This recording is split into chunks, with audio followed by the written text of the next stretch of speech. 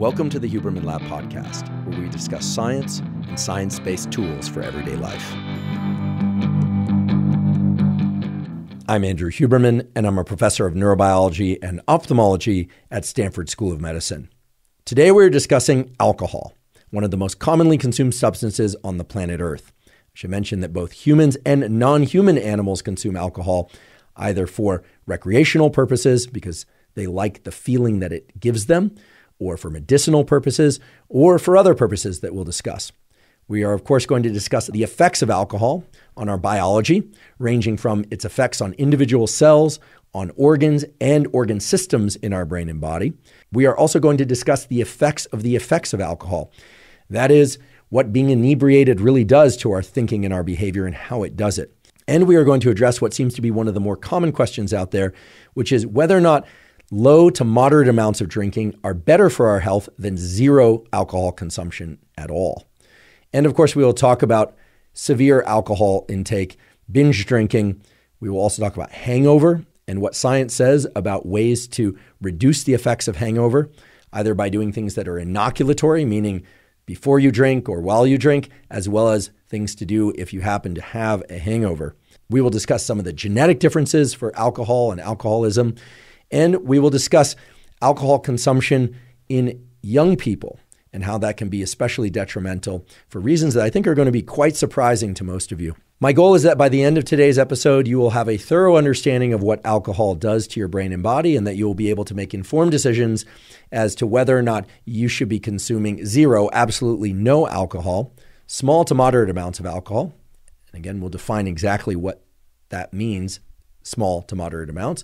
And if you or somebody else that you know is consuming excessive amounts of alcohol that are clearly detrimental to your health, some of the better routes and resources that you can use in order to remove that dependence and or consumption. I'd like to preface all of that by saying that today's discussion is really geared toward giving you information. It is not about judging alcohol intake or lack of alcohol intake. I just want you to be able to make the most informed decision about alcohol possible. I'm pleased to announce that the Huberman Lab podcast is now partnered with Momentous Supplements. We partnered with Momentous for several important reasons. First of all, they ship internationally because we know that many of you are located outside of the United States. Second of all, and perhaps most important, the quality of their supplements is second to none, both in terms of purity and precision of the amounts of the ingredients. Third, we've really emphasized supplements that are single ingredient supplements and that are supplied in dosages that allow you to build a supplementation protocol that's optimized for cost, that's optimized for effectiveness, and that you can add things and remove things from your protocol in a way that's really systematic and scientific. If you'd like to see the supplements that we partner with Momentous on, you can go to livemomentous.com/Huberman.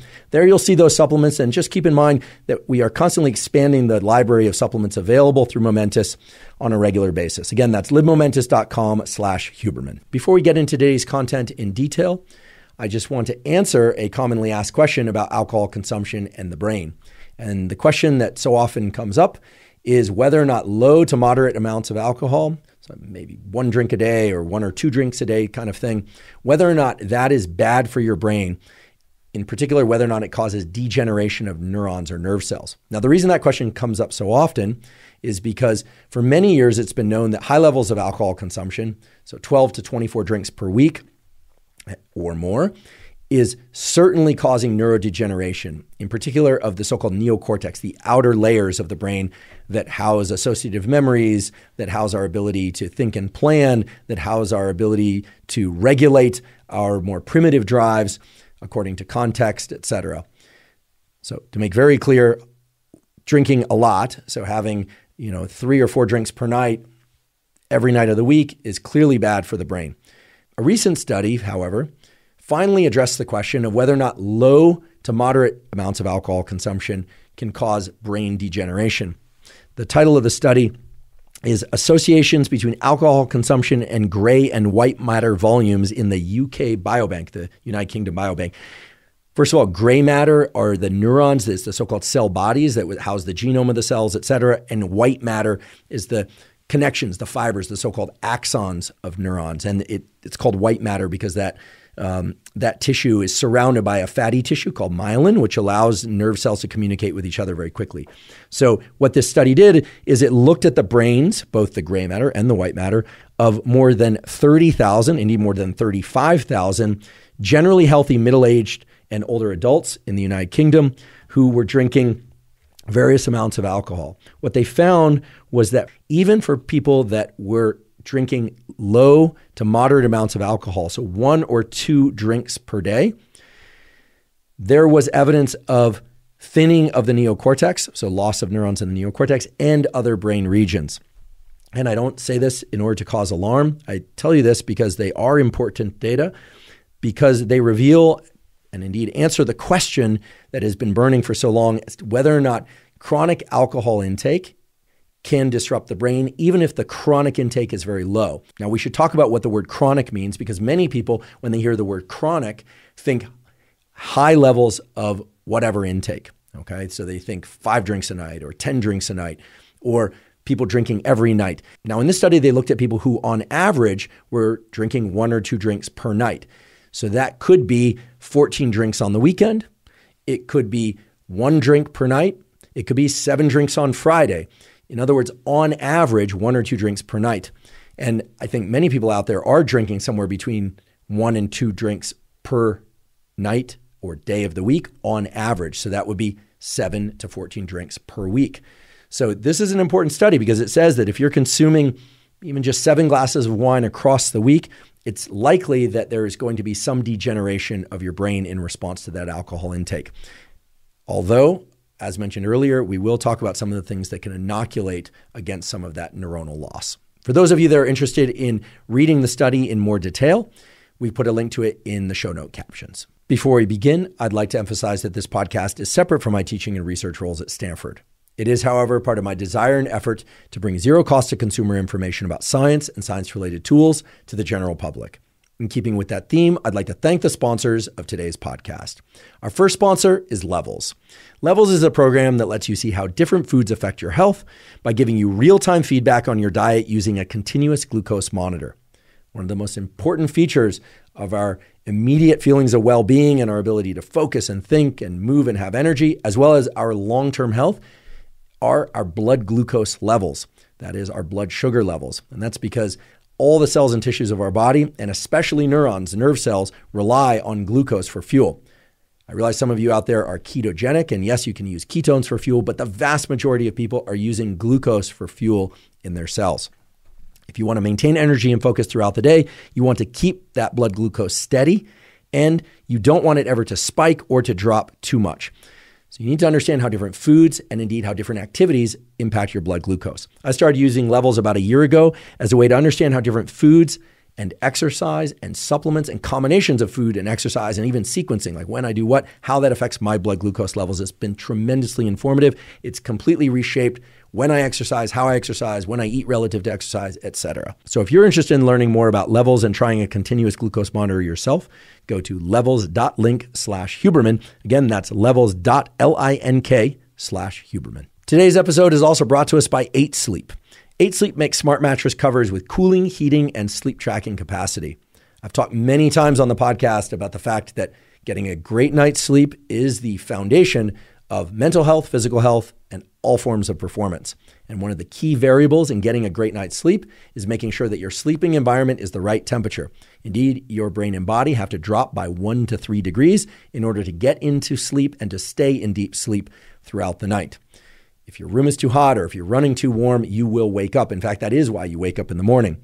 With 8 Sleep, you can adjust the temperature of your mattress and your overall sleeping environment and customize that to you. I started using 8 Sleep some time ago, and it's just been a total game changer. I program mine so that there's a subtle drop in the temperature of my mattress at the beginning of the night, and then it gets progressively cooler, and then it heats up toward morning. Even has this nice little vibrate feature, so it wakes me up by vibrating the mattress a little bit. And of course, that mattress is warming, and warming is the way that we wake up. If you'd like to try 8 Sleep, go to 8sleep.com/Huberman, check out their Pro Pod cover, and save up to $150 at checkout. 8 Sleep currently ships in the USA, Canada, and the United Kingdom. Again, that's 8sleep.com/Huberman to save $150 at checkout. Today's episode is also brought to us by Roca.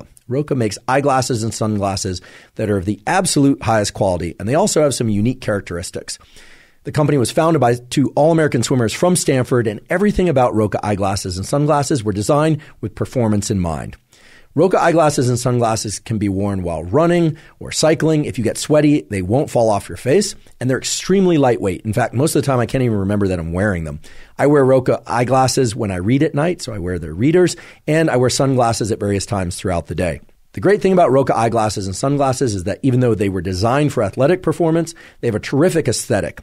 So unlike a lot of so-called performance glasses that make people look like cyborgs, in my opinion, Roka eyeglasses and sunglasses are the sort that you could wear out to dinner, that you could wear to work. They have a terrific aesthetic. If you'd like to try Roka eyeglasses or sunglasses, you can go to Roka, that's ROKA.com, and enter the code Huberman to save 20% off your first order. Again, that's Roka, ROKA.com, and enter the code Huberman at checkout. Let's talk about alcohol, and let's just acknowledge that human beings have been consuming alcohol for thousands of years. If you look at the archaeological evidence from Mesopotamia, you'll find that 5,000 years ago, people had wine vessels. Or if you want to know when people first started distilling alcohol, much to people's surprise, that did not first take place in Ireland. And that's not a joke about the Irish, that you'll see a lot of claims online that the Irish were the first to distill alcohol, but in fact, they were not.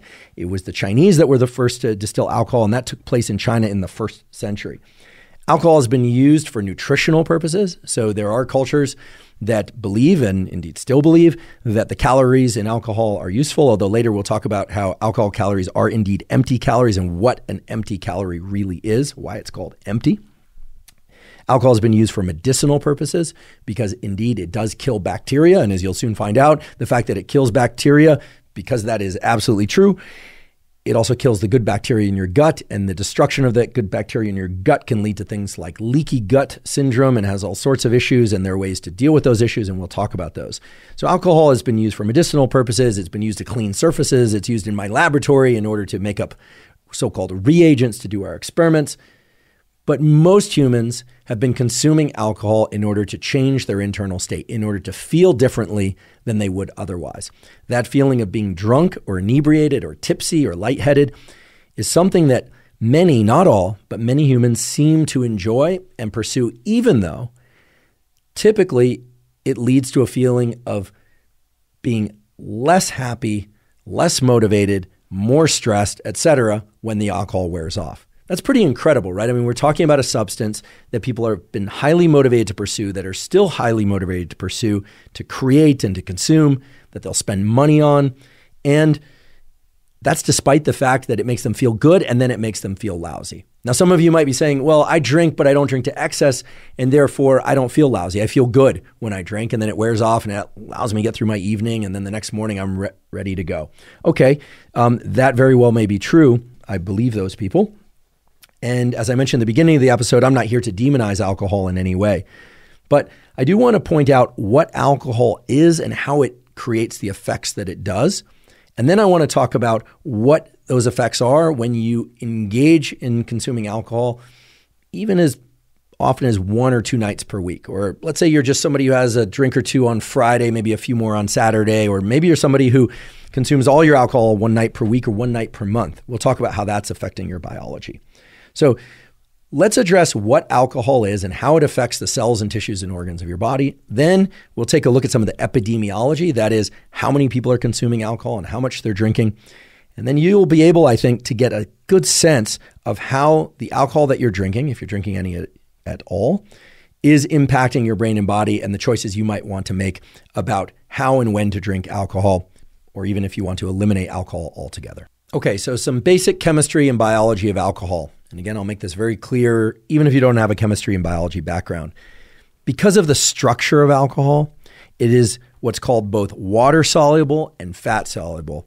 Translated into what's meaningful for you, what that means is when you drink alcohol, it can pass into all the cells and tissues of your body.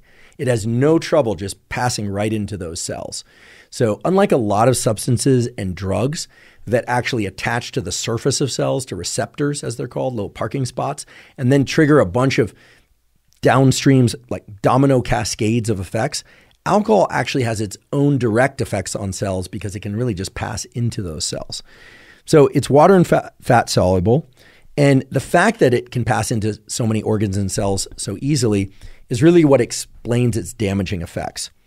I should mention that there are three main types of alcohol. There's isopropyl, methyl, and ethyl alcohol, and only the last one, ethyl alcohol or ethanol, is fit for human consumption. However, it is still toxic, okay? It produces substantial stress and damage to cells. I'd love to be able to tell you otherwise, but that's just a fact. Ethanol produces substantial damage to cells. And it does that because when you ingest ethanol, it has to be converted into something else because it is toxic to the body.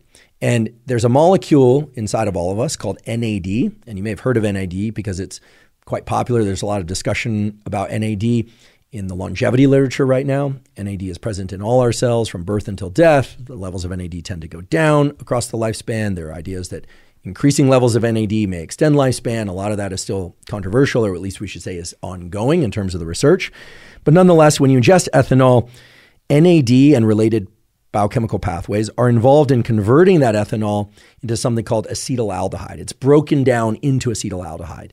And if you thought ethanol was bad, acetaldehyde is particularly bad. Acetaldehyde is poison. It will kill cells. It damages and kills cells, and it is indiscriminate as to which cells it damages and kills.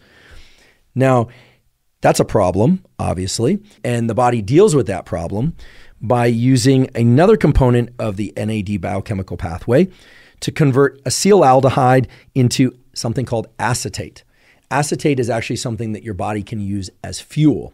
And that process of going from ethanol to acetaldehyde to acetate does involve the production of a toxic molecule, right? Again, acetaldehyde is really toxic. And NAD, and if we want to get technical, it's the NAD to NADH ratio. And that chemical step is the rate-limiting step to ethanol's metabolism. What does that mean for you? What that means is that if your body can't do this conversion of ethanol to acetaldehyde to acetate fast enough, well, acetaldehyde will build up in your body and cause more damage. So it's important that your body be able to do this conversion very quickly. And the place where it does that is within the liver. And cells within the liver are very good at this conversion process. But they are cells, and they are exposed to the acetaldehyde in the conversion process. And so cells within the liver really take a beating in the alcohol metabolism events. So the key thing to understand here is that when you ingest alcohol, you are, yes, ingesting a poison, and that poison is converted into an even worse poison in your body, and some percentage of that worse poison is converted into a form of calories that you can use to generate energy, generate ATP. And the reason why alcohol is considered empty calories is because that entire process is very metabolically costly, but there's no real nutritive value of the calories that it creates. You can use it for immediate energy, but it can't be stored in any kind of meaningful or beneficial way. It doesn't provide any vitamins. It doesn't provide any amino acids. It doesn't provide any fatty acids. It's truly empty calories. I know some people talk about sugar as empty calories, but sugar actually is a far better fuel source than alcohol or acetate. But nonetheless, when you ingest alcohol, some percentage is being shuttled into a worse poison and some is being shuttled into a fuel source. Now, the important thing to understand is that it is the poison, the acetaldehyde itself, that leads to the effect of being inebriated or drunk. I think most people don't realize that being drunk is actually a poison-induced disruption in the way that your neural circuits work. And so we should ask ourselves, like, which neural circuits, what brain areas, what body areas involved in feeling drunk or inebriated? Now, in thinking about this state of being tipsy or happy or really drunk or a little bit drunk, I want to mention something I think most people aren't aware of. And that's the fact that for people that are regular drinkers or that have a genetic predisposition to alcoholism, when they drink, they tend to feel very energized and very good for longer periods of time. Again, people have a genetic predisposition to alcohol, or people who are chronic drinkers, or even just, if you recall, chronic doesn't have to mean a ton of alcohol, but they're drinking 1 or 2 per night, or they're every other night type drinkers, or Thursday through Sunday drinkers. Those people typically experience an increase in alertness and mood when they drink, whereas occasional drinkers will have a briefer, meaning less long-lasting, period of feeling good when they drink, and then more quickly transition into a state in which they're tired or they start losing motor skills, they start slurring their speech. I also want to emphasize this is distinct from tolerance. We'll talk about tolerance later and exactly what tolerance means. But I really want to highlight the fact that when people ingest this poison, because indeed it is poison, the range of effects is very different, and you can reliably predict who are the people with a predisposition to alcoholism and who are the people who are more regular drinkers by the contour, the timing of the different effects. And again, people who tend to feel more alert and excited every time they drink, they tend to get a real lift. They become kind of the life of the party, and that lasts a long while. Those people are the ones that really have to be careful about predisposition for alcoholism. And those people also need to be careful about their drinking and the amount of drinking that they're doing, even if they're not full-blown alcoholics. Now, of course, people who are ingesting alcohol, who are not accustomed to drinking alcohol, have to be concerned about drinking alcohol for other reasons because it can impair motor function and judgment, etc. But in thinking about the biochemical effects of alcohol and what it's doing to the body, what it's doing in all cases is it's consumed into the gut, right? Goes into the stomach. The liver immediately starts this conversion that we talked about before of ethanol to acetaldehyde to acetate. And some amount of acetaldehyde and acetate are making it into the brain. It crosses the blood-brain barrier. Again, the brain has this fence around it that we call the blood-brain barrier, or the BBB.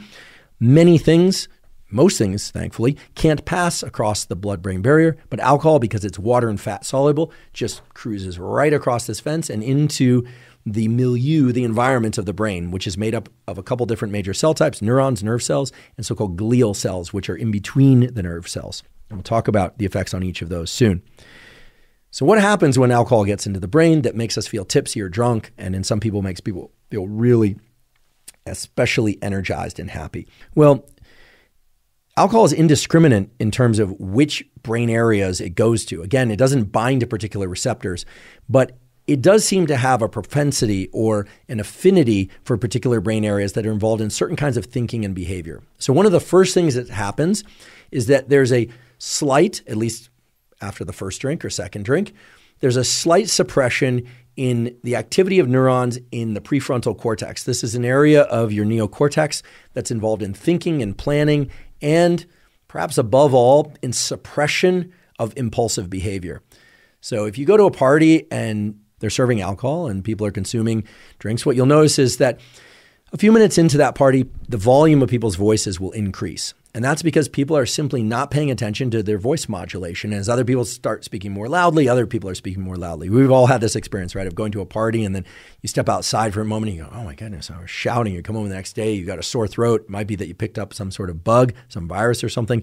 But oftentimes it's just the fact that you've been shouting all night just to be heard, because as the prefrontal cortex shuts down, people stop modulating their level of speech quite as much.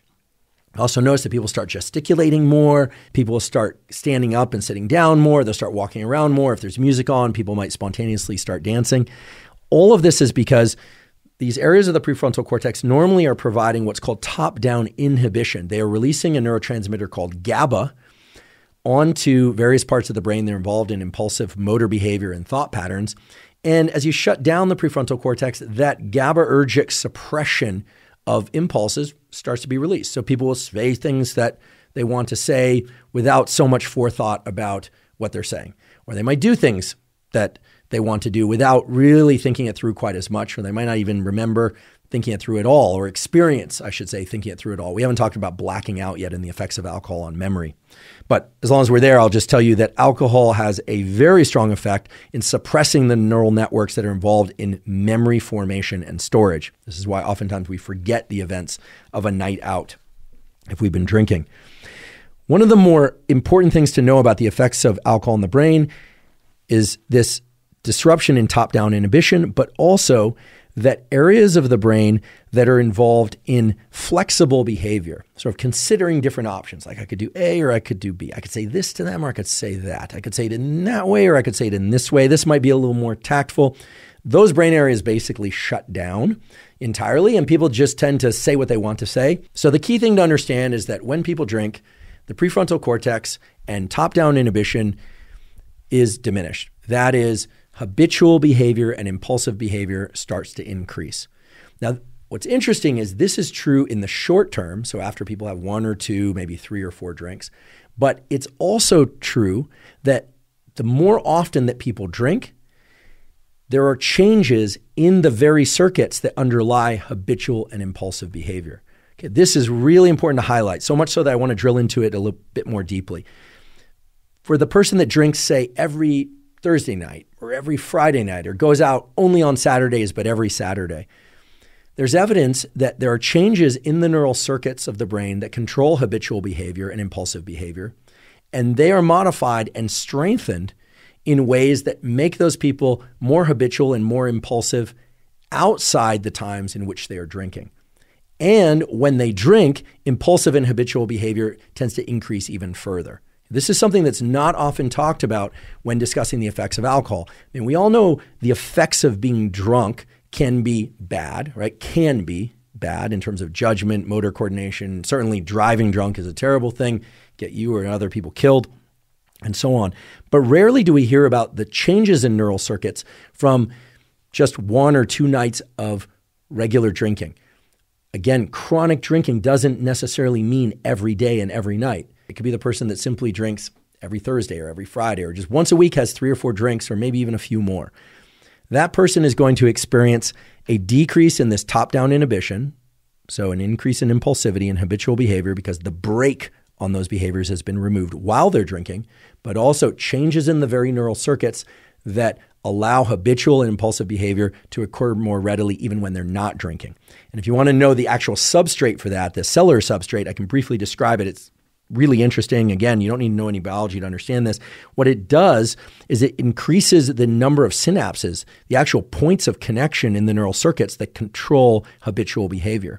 So there's literally a growth of the neural circuits in your brain that lead to existing habit execution, right? The performance of things you already know how to do, and a reduction in the neural circuits, or I should say a reduction in the number of synapses of the contacts within the neural circuits that are controlling behavior. So this, again, is a not often discussed aspect of alcohol intake. Fortunately, it is reversible. So in animals or humans that undertake a period of abstinence of anywhere from 2 to 6 months, these neural circuits return to normal, except in cases where people have been chronically drinking large volumes of alcohol for many, many years. And in those cases, while there is some recovery of brain circuitry after people get sober, meaning completely sober, they stop drinking entirely, there is evidence of long-lasting impact of heavy alcohol usage throughout the lifespan. But of course, this doesn't mean that anyone that's suffering from alcoholism or that used to should not continue to focus on their health. You absolutely should. All is not lost. But for people that have been drinking for a lot of years, maybe you went to college and you drank a lot in those years and your neural circuits change. If there's a period in which you don't drink alcohol, again, from 2 to 6 months and ideally longer, those neural circuits can then be remodified back to their original state. So let's consider some of the other neurochemical effects of alcohol on the brain and body. And again, for right now, we're confining the conversation to people that are drinking on average 1 or 2 drinks per night.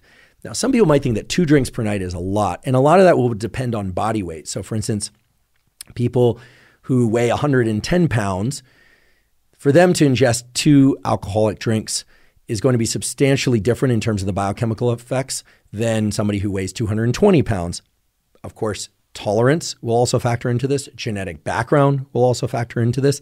And indeed, whether or not people have eaten will factor into this. So there are a lot of factors, and we'll talk about that. For the time being, if you're curious about how food impacts the effects of alcohol and your feelings of being drunk, you may have heard, for instance, that if somebody's inebriated and they want to sober up, they should eat something. Turns out that does not work. Here's how it does work, however. If you eat something prior to drinking alcohol or while ingesting alcohol, it will slow the absorption of alcohol into the bloodstream. In other words, you won't feel as drunk as fast. For many of you, this probably comes as no surprise. In particular, if that meal includes carbohydrates, fats, and proteins. Okay, the inclusion of all 3 major macronutrients seems to slow the absorption of alcohol into the bloodstream far more than having any one of those or 2 of those macronutrients present.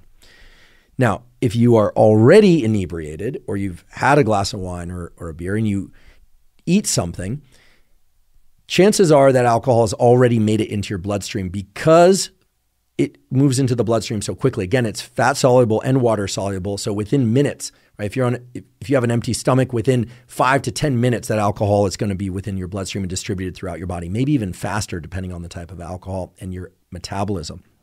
But if you're already drunk and you eat something, it's not going to sober you up more quickly, but it certainly will blunt the effects of any additional alcohol that you might consume. And if you're somebody who is concerned about getting too drunk too quick, even from a small amount of alcohol, having some food in your gut can certainly be beneficial. Now, that's food and alcohol and the absorption of alcohol. But let's go back to talking about the biochemical and neurochemical effects of alcohol on the brain. We talked about top-down inhibition, and we talked about habitual and impulsive behavior circuitry. There are also dramatic changes in the activity of neurons that control the release of so-called serotonin. Serotonin is a neuromodulator. It changes the activity of neural circuits, and many neural circuits, in particular those involved in mood and feelings of well-being. Recently, there's been a lot of interest in serotonin because of a study that was released that showed pretty conclusively that serotonin levels can't really explain depression and depression-like symptoms. I want to make it very clear that although that study did show that serotonin levels are not necessarily associated with depression, the study was interpreted by many to mean that SSRIs, selective serotonin reuptake inhibitors, which have the net effect of increasing serotonin, so these are things like Prozac, et cetera, that those drugs are somehow not helpful because they increase serotonin and serotonin isn't involved in depression. That logic doesn't really hold together, so I'm going to use this as an opportunity to just clarify what really occurred there, and then we'll talk about how serotonin relates to alcohol consumption in things like feeling good and in depression. The key thing is this: SSRIs can help alleviate depression. That's right, SSRIs can help alleviate depression. They are often, not always, associated with side effects. Dosage is very important, et cetera.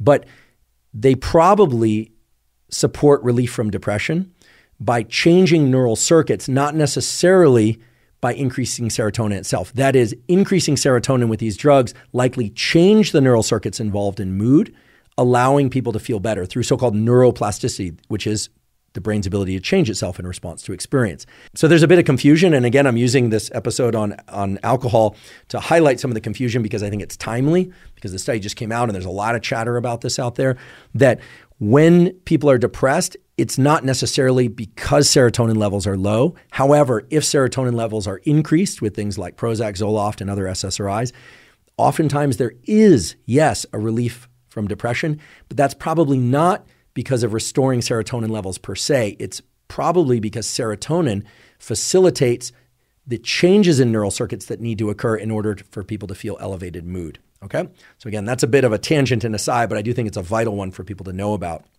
Again, if you're thinking about taking SSRIs, you're currently taking them and you've heard this news, definitely talk to your doctor. Again, there is great utility for some of these SSRIs, and also in conditions like OCD, they've been shown to be very beneficial. So we really don't want to throw SSRIs out as a potentially valuable treatment.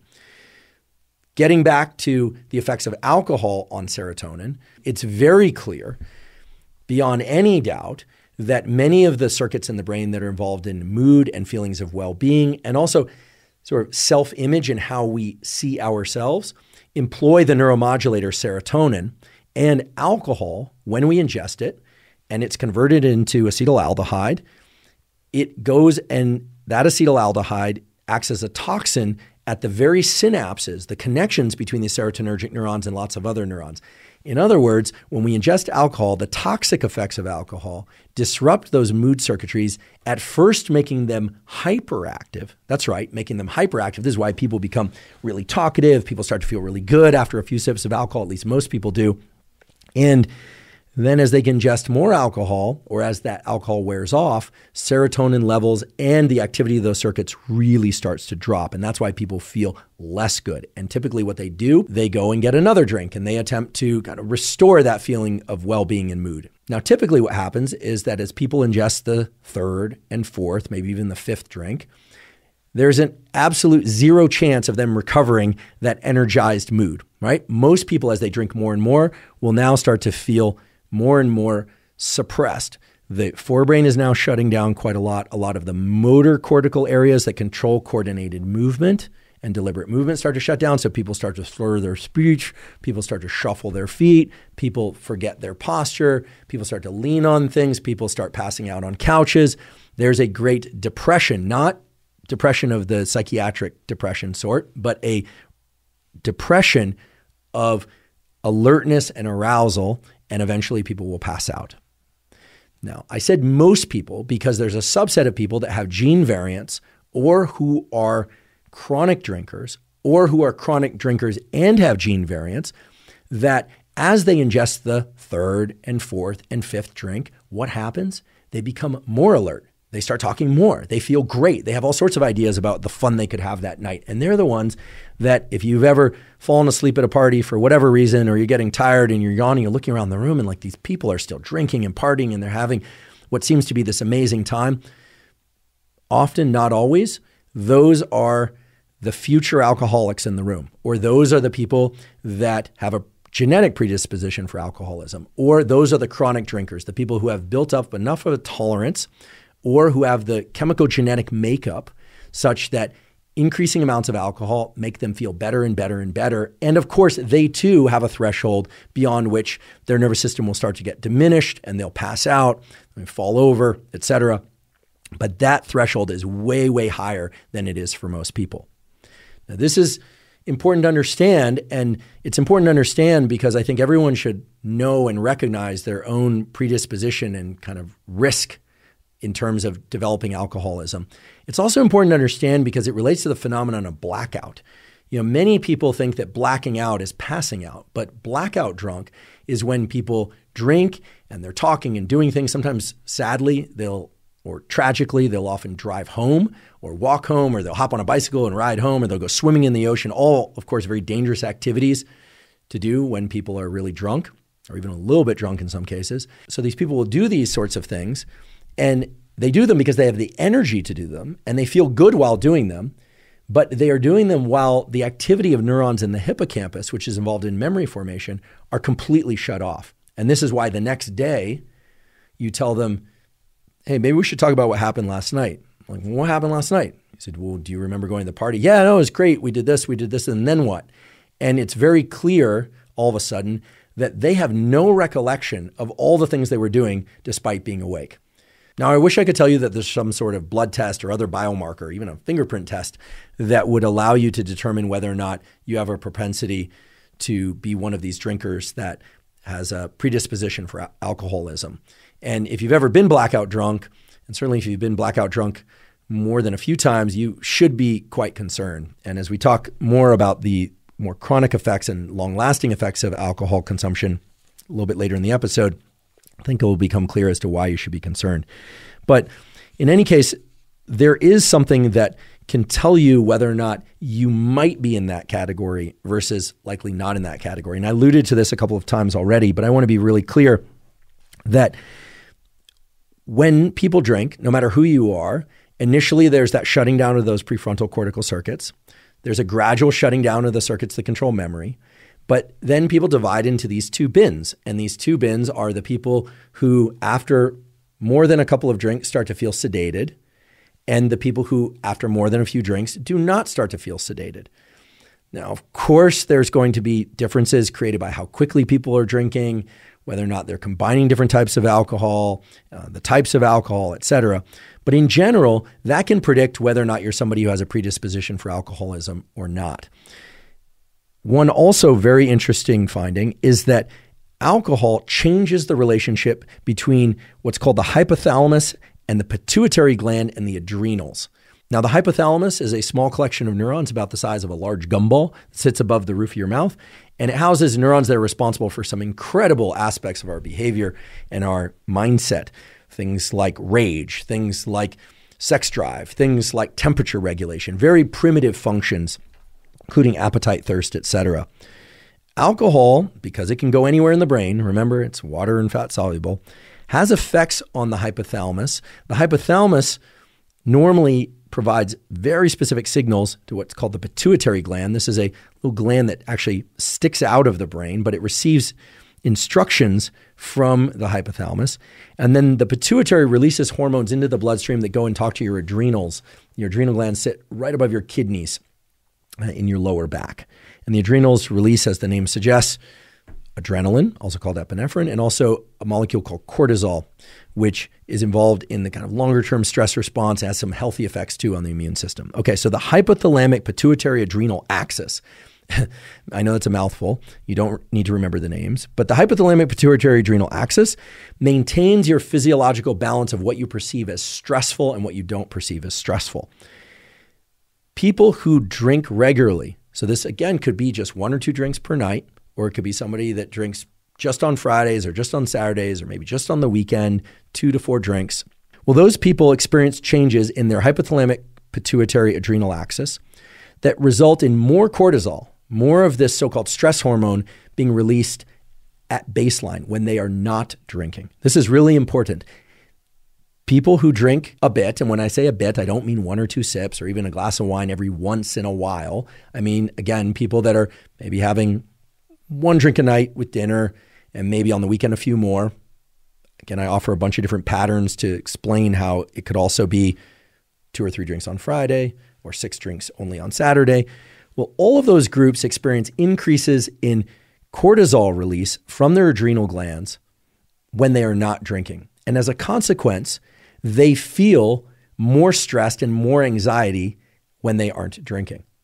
This is a seldom talked about effect of alcohol because so often we hear about the immediate effects of alcohol, right? And we've been talking about some of those effects. Effects like reducing the amount of stress. I mean, how many times have we heard somebody say, oh, I need a drink, and then they have a drink and they're like, calm down. Now they can shake off the thoughts about the day's work. They can start to think about things in a maybe more grounded or rational way, or at least they believe that, or they can somehow just relax themselves. Well, while that very well may be true, that it can relax them, when they are not drinking, that level of cortisol that's released at baseline has increased substantially. Again, this relates to a defined neural circuit between brain and body, and it has to do with the ratio of cortisol to some of the other hormones involved in the stress response. We'll provide a reference to the study that describes how all of this works for those of you that really want to delve into it. But let's go back to this issue of those who are prone to alcoholism versus those who are not. Remember, there are people who have genetic variants, that meaning genes that they inherited from their parents, that make it more likely that they will become alcoholics. But there are also people who drink often, who start to experience this increase in alertness the longer they drink across the night. Part of that effect, we think, is because of changes in this hypothalamic pituitary adrenal axis. So alcohol is kind of a double hit in this sense.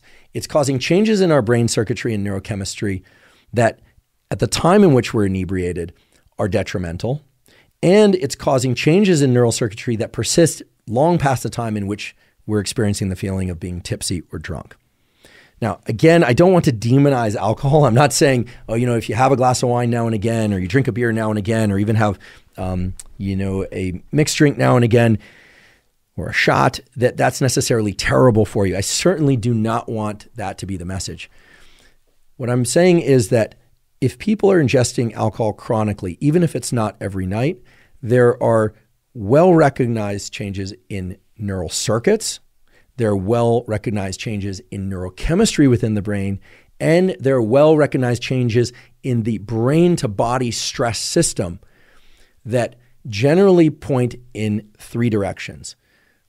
Increased stress when people are not drinking, diminished mood and feelings of well-being when people are not drinking, and, as you'll soon learn, changes in the neural circuitry that cause people to want to drink even more in order to get just back to baseline or the place that they were in terms of their stress modulation and in terms of their feelings of mood before they ever started drinking in the first place.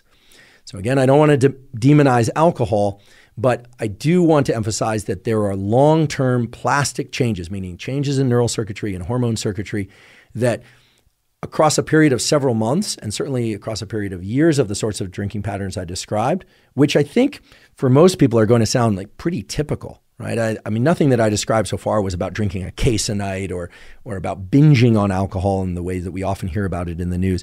These are pretty common patterns of alcohol consumption. I mean, all you have to do is board a transatlantic flight or actually go to an airport on a Sunday afternoon in a sunny area of the US, and people are having 3, 4, 5, 6 beers, etc.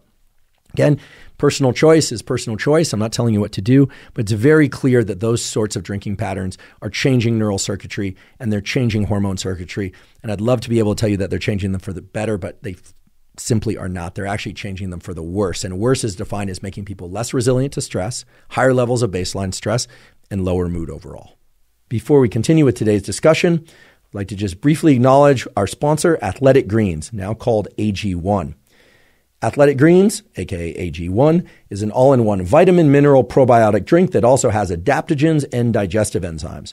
I've been taking Athletic Greens since way back in 2012, so I'm delighted that they're sponsoring the podcast. The reason I started taking Athletic Greens and the reason I still drink Athletic Greens twice a day is that it supplies total foundational coverage of my vitamin mineral needs, and it supplies important nutrients that I need to support my gut microbiome. The gut microbiome, as many of you know, supports the immune system. It also supports the so-called gut-brain axis, which is vital for mood, for energy levels, for regulating focus, and many other features of our mental health and physical health that impact our daily performance and high performance in any endeavors we might be involved in.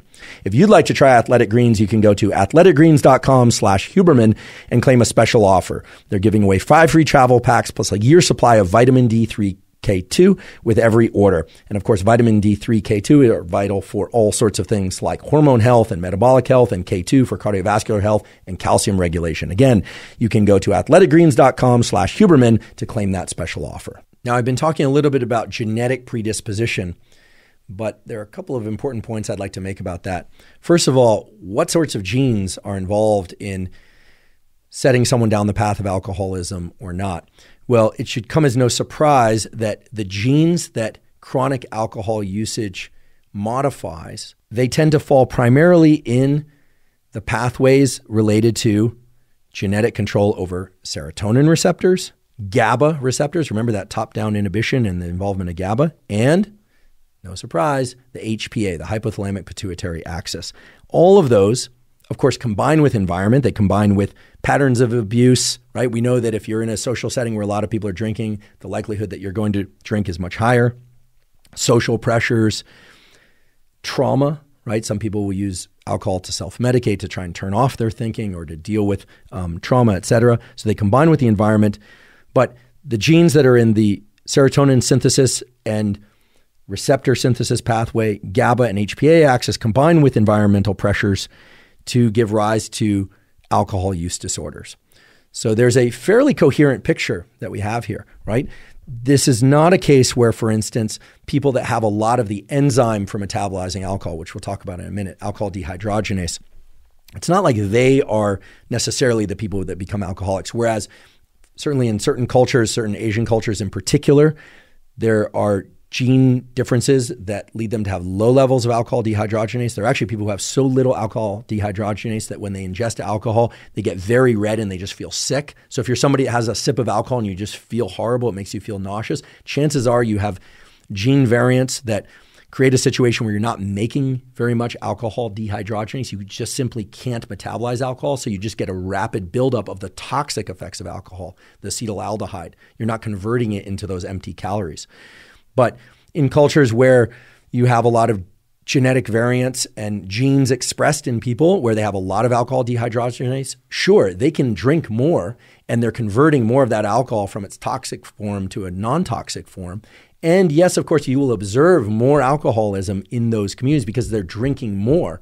But I do want to emphasize that the environmental factors are playing a strong role there too, because if you can drink more, you're likely to drink more. If you're somebody that feels sick immediately from drinking, it's likely that you're not going to engage in alcohol consumption, especially if these things are genetically related. And of course, genes and culture and location in the world tend to run together. So do you have the gene for alcoholism? Well, there isn't one single gene. Chances are if you have an immediate relative who's a chronic abuser of alcohol or several relatives who are chronic abusers of alcohol, well, that's going to predispose you to be an alcoholic. But since you don't know which genes you express unless you do genetic testing, and those things are available, but most people aren't doing that, this assay, if you will, and it's not an assay, as we say, an assay is a test that you run in the lab to determine something. And it's not one that I recommend that you go drink in order to do. But if you've noticed that you or somebody else is somebody who can drink a lot throughout the night and have increased energy and can just drink and drink and drink, and especially if there's blackout episodes, not remembering things the next day despite being alert throughout the entire night and so on, well, then I would be very concerned that you might actually have a genetic variant predisposing you to alcoholism.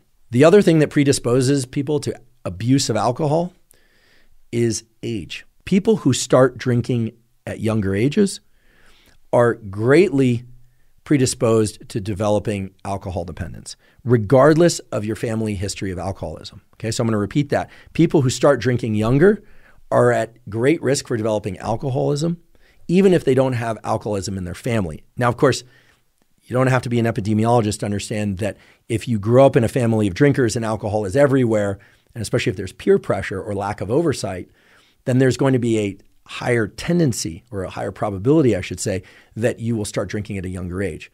However, even people that grow up nowhere near their relatives, if they start drinking at a young age, so for instance, at 13 or younger, or 14 or 15, there's a much higher probability that they're going to develop a long-lasting dependence on alcohol.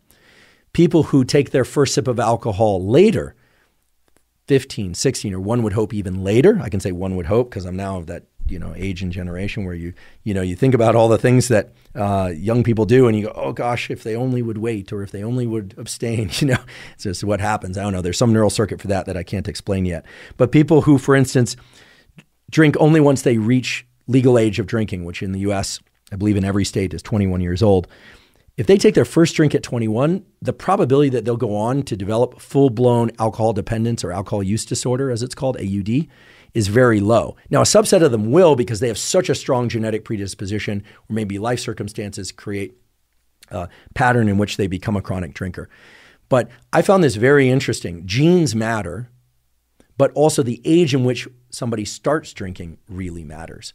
Now, whether or not that's because there are changes in neural circuitry as a consequence of that drinking that make people want to seek out more and more alcohol, or whether or not there's some other effect, maybe it's a change in hormones, et cetera, that predisposes those young drinkers to become chronic drinkers or even full-blown alcoholics. Certainly developing alcohol use disorder, there's definition for that. We can talk about it. It involves the amount of drinking over a certain period of time, et cetera. So it's very clear that drinking early in life creates a propensity for the development of alcohol use disorder later in life. And while there is a genetic component to developing alcohol use disorder, I find it very interesting that if people who have those gene variants delay their onset of drinking, well, then the probability that they'll develop full-blown alcohol use disorder drops as well. So again, it's genes and environments, not an either or, and there's no single gene for alcoholism. Well, I promise you I will also talk about some of the documented positive effects of alcohol. Although they are very few and far between, they do exist. But before I do that, I would be remiss if I didn't emphasize some more of the terrible things that alcohol does and the way that it does it. And for those of you that enjoy alcohol, I'd like to say I feel guilty about telling you this because I know how much some people enjoy a good drink every once in a while. And I say a good drink because some people do like the taste of alcohol. I suppose I lucked out in that I don't really like the taste of alcohol and that just puts me to sleep. But I know that people do enjoy it. And I do want to point out that there is zero evidence that, provided somebody is of drinking age, or certainly not in the stage of brain development, that having one drink or two drinks every now and again, meaning every 3 or 4 weeks or once a month, that is not going to cause major health concerns or major health issues for most people.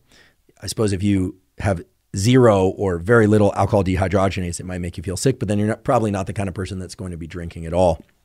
So again, if you enjoy alcoholic drinks, I'm not trying to take them away from you by any means, but you should know what drinking does if you're consuming it in this kind of typical chronic pattern, as we can now refer to it, which is that 1 or 2 a night or a few stacked up on Friday and maybe 3 or 4 on Saturday, this kind of pattern of drinking, which is quite common. And one of the more serious effects that we should think about is the impact on the so-called gut-brain axis, or for sake of today's discussion, the gut-liver-brain axis. I don't think the gut-liver-brain axis has ever been discussed on this podcast, maybe any podcast, although at the moment I say that, I'm going to the gut, liver, brain axis.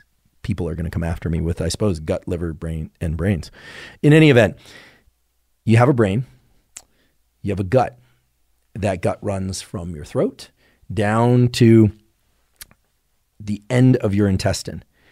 Your gut and your brain communicate by way of nerve cells, neurons, and nerve connections, the vagus nerve in particular, and by way of chemical signaling. Your gut also communicates by way of chemical signaling, and believe it or not, by way of neural signaling too, to your liver. And as we talked about earlier, the liver is the first site in which alcohol is broken down or metabolized into its component parts. The liver is also communicating with the brain through chemical signaling and neural signaling. So we have the gut, liver, brain axis. And what you find is that people who ingest alcohol at any amount are inducing a disruption in the so-called gut microbiome, the trillions of little microbacteria that take resident in your gut and that live inside you all the time and that help support your immune system and that literally signal by way of electrical signals and chemical signals to your brain to increase the release of things like serotonin and dopamine and regulate your mood, generally in positive ways. Well, alcohol really disrupts those bacteria. And this should come as no surprise. I mean, earlier we talked about this, and it's well known if you want to, sterilize something, you want to kill the bacteria, you pour alcohol on it. And I can remember scraping myself or cutting myself. I was always injuring myself when I was a kid. And, the moment they take out the peroxide, you're like, oh boy, here it comes. But if there's no peroxide around and you've got a wound there and you need to clean it out, they'll use alcohol, which I do not recommend, by the way. That's one of the harshest ways to clean a wound. But for centuries, thousands of years, really, alcohol has been used in order to clean things and kill bacteria. So alcohol kills bacteria, and it is indiscriminate with respect to which bacteria it kills. So when we ingest alcohol and it goes into our gut, it kills a lot of the healthy gut microbiota.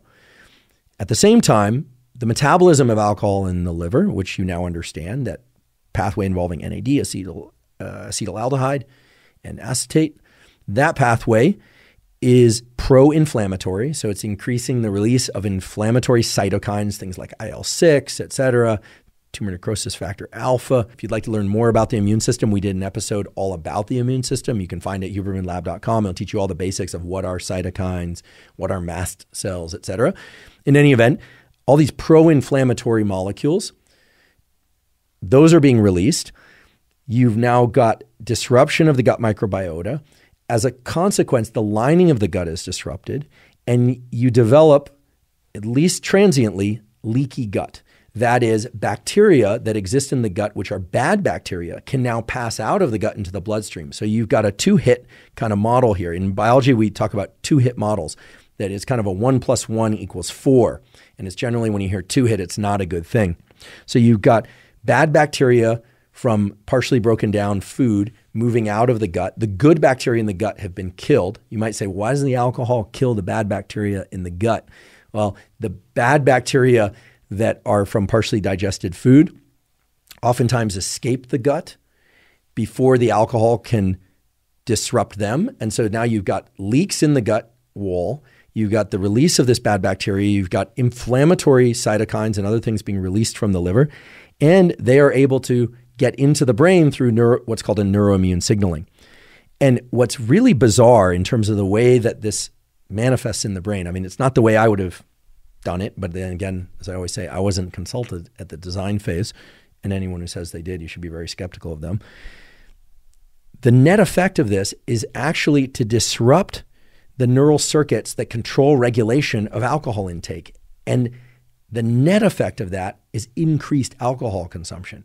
So this is just terrible, right? I mean, you take in something that disrupts two systems, the gut microbiota, and it disrupts it in two ways. It's killing the good gut microbiota, and it's allowing the bad bacteria to move from the gut into the bloodstream. You've also got pro-inflammatory cytokines coming from the liver, and those converge or arrive in the brain and create a system in which the neural circuits cause more drinking.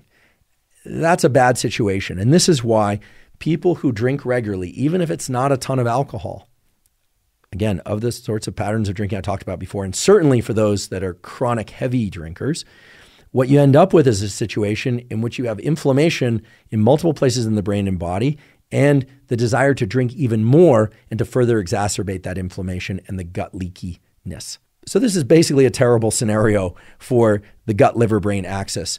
And it's especially prevalent in so-called alcohol use disorder. Again, people that are ingesting somewhere between 12 and 24 drinks per week. For those of you that are interested in learning more about the gut-liver-brain axis and in particular alcohol use disorder, I'll provide a link in the show note captions. There's a wonderful review on this that details that. But on the positive side, it points to the possibility that at least some of the negative effects of alcohol consumption, whether or not you're somebody who's currently ingesting alcohol or who used to ingest alcohol and is trying to so-called repair these systems of the brain and body, whether or not replenishing the gut microbiota is going to be beneficial. And we know that there are ways to do that, and we know that there's at least some promise for the ability for the system to repair itself. How does one do that? Well, I've talked before about this on the podcast, but studies done by colleagues of mine at Stanford, Justin Sonnenberg, who's been on this podcast as a guest, an amazing episode all about the gut microbiome, and his collaborator, Chris Garner, also at Stanford School of Medicine, have explored not alcoholism, but what are ways to improve the gut microbiota, in particular to reduce the production of inflammatory cytokines and to adjust what's called the inflammatome. You've heard of the genome and the proteome, et cetera. Well, the inflammatome is the total array, or at least the near total array of genes and proteins that control inflammation. How can you reduce inflammation and make that inflammatome healthier? Well, they've shown that 2 to 4 servings of fermented foods per day, and here I'm not referring to fermented alcohol, I'm talking about low sugar fermented foods, so things like kimchi, sauerkraut, natto for those of you that like Japanese food. There are others. I know things like kefir, things like yogurts that have a lot of active bacteria. Again, low sugar varieties of all these things. Those are terrific at reducing inflammatory markers and at improving the gut microbiome. One could imagine that either inoculating oneself from some of the effects of alcohol, although I'd prefer that people just not drink alcohol chronically, frankly, or if somebody's trying to repair their gut microbiome because they ingested a lot of alcohol or because they had a lot of these inflammatory cytokines for many years or even a short period of time, regular ingestion of 2 to 4 servings of these fermented foods can be quite beneficial. I want to make it clear that has not been examined specifically in the context of alcohol use disorder, but because a huge component of the negative effects of alcohol use disorder are based in this gut-liver-brain axis and disruption of the gut microbiome and the inflammatory cytokines, it stands to reason that things that are well established to improve inflammation status, in other words, reduce inflammation, such as ingesting 2 to 4 servings of low-sugar fermented foods per day, make sense in terms of trying to repair or replenish the system.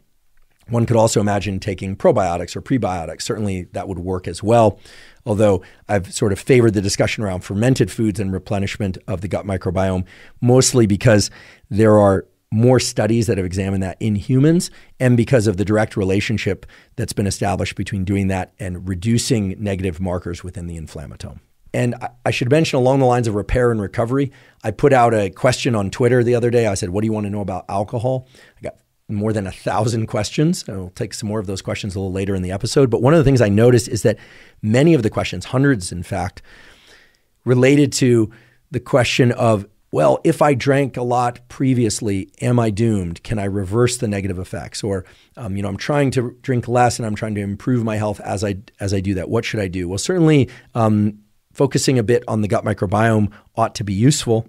The other thing I should mention is as people wean themselves off alcohol, even if they're not full-blown alcoholics or have alcohol use disorder, they should understand that that increase in cortisol that we talked about earlier that leads to lower stress threshold and greater feelings of anxiety and stress, that's going to be present and it's going to take some time to dissipate. So for some people, it might even just be helpful to realize that as you try and wean yourself off alcohol or maybe even go cold turkey, that increased anxiety and feelings of stress should be expected. And in that case, I would point you to an episode that we did on master stress. You can find that again at hubermanlab.com. It's got a ton of behavioral, nutritional, supplementation-based, exercise-based. I suppose exercise is behavioral, but a lot of tools. You can navigate to those easily because we have timestamps. You can go right to the topic of interest.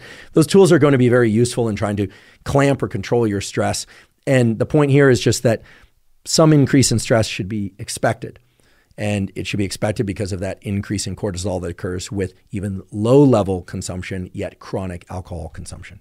Now I'd like to talk about a fairly common phenomenon, which is post-alcohol consumption malaise, also referred to as hangover.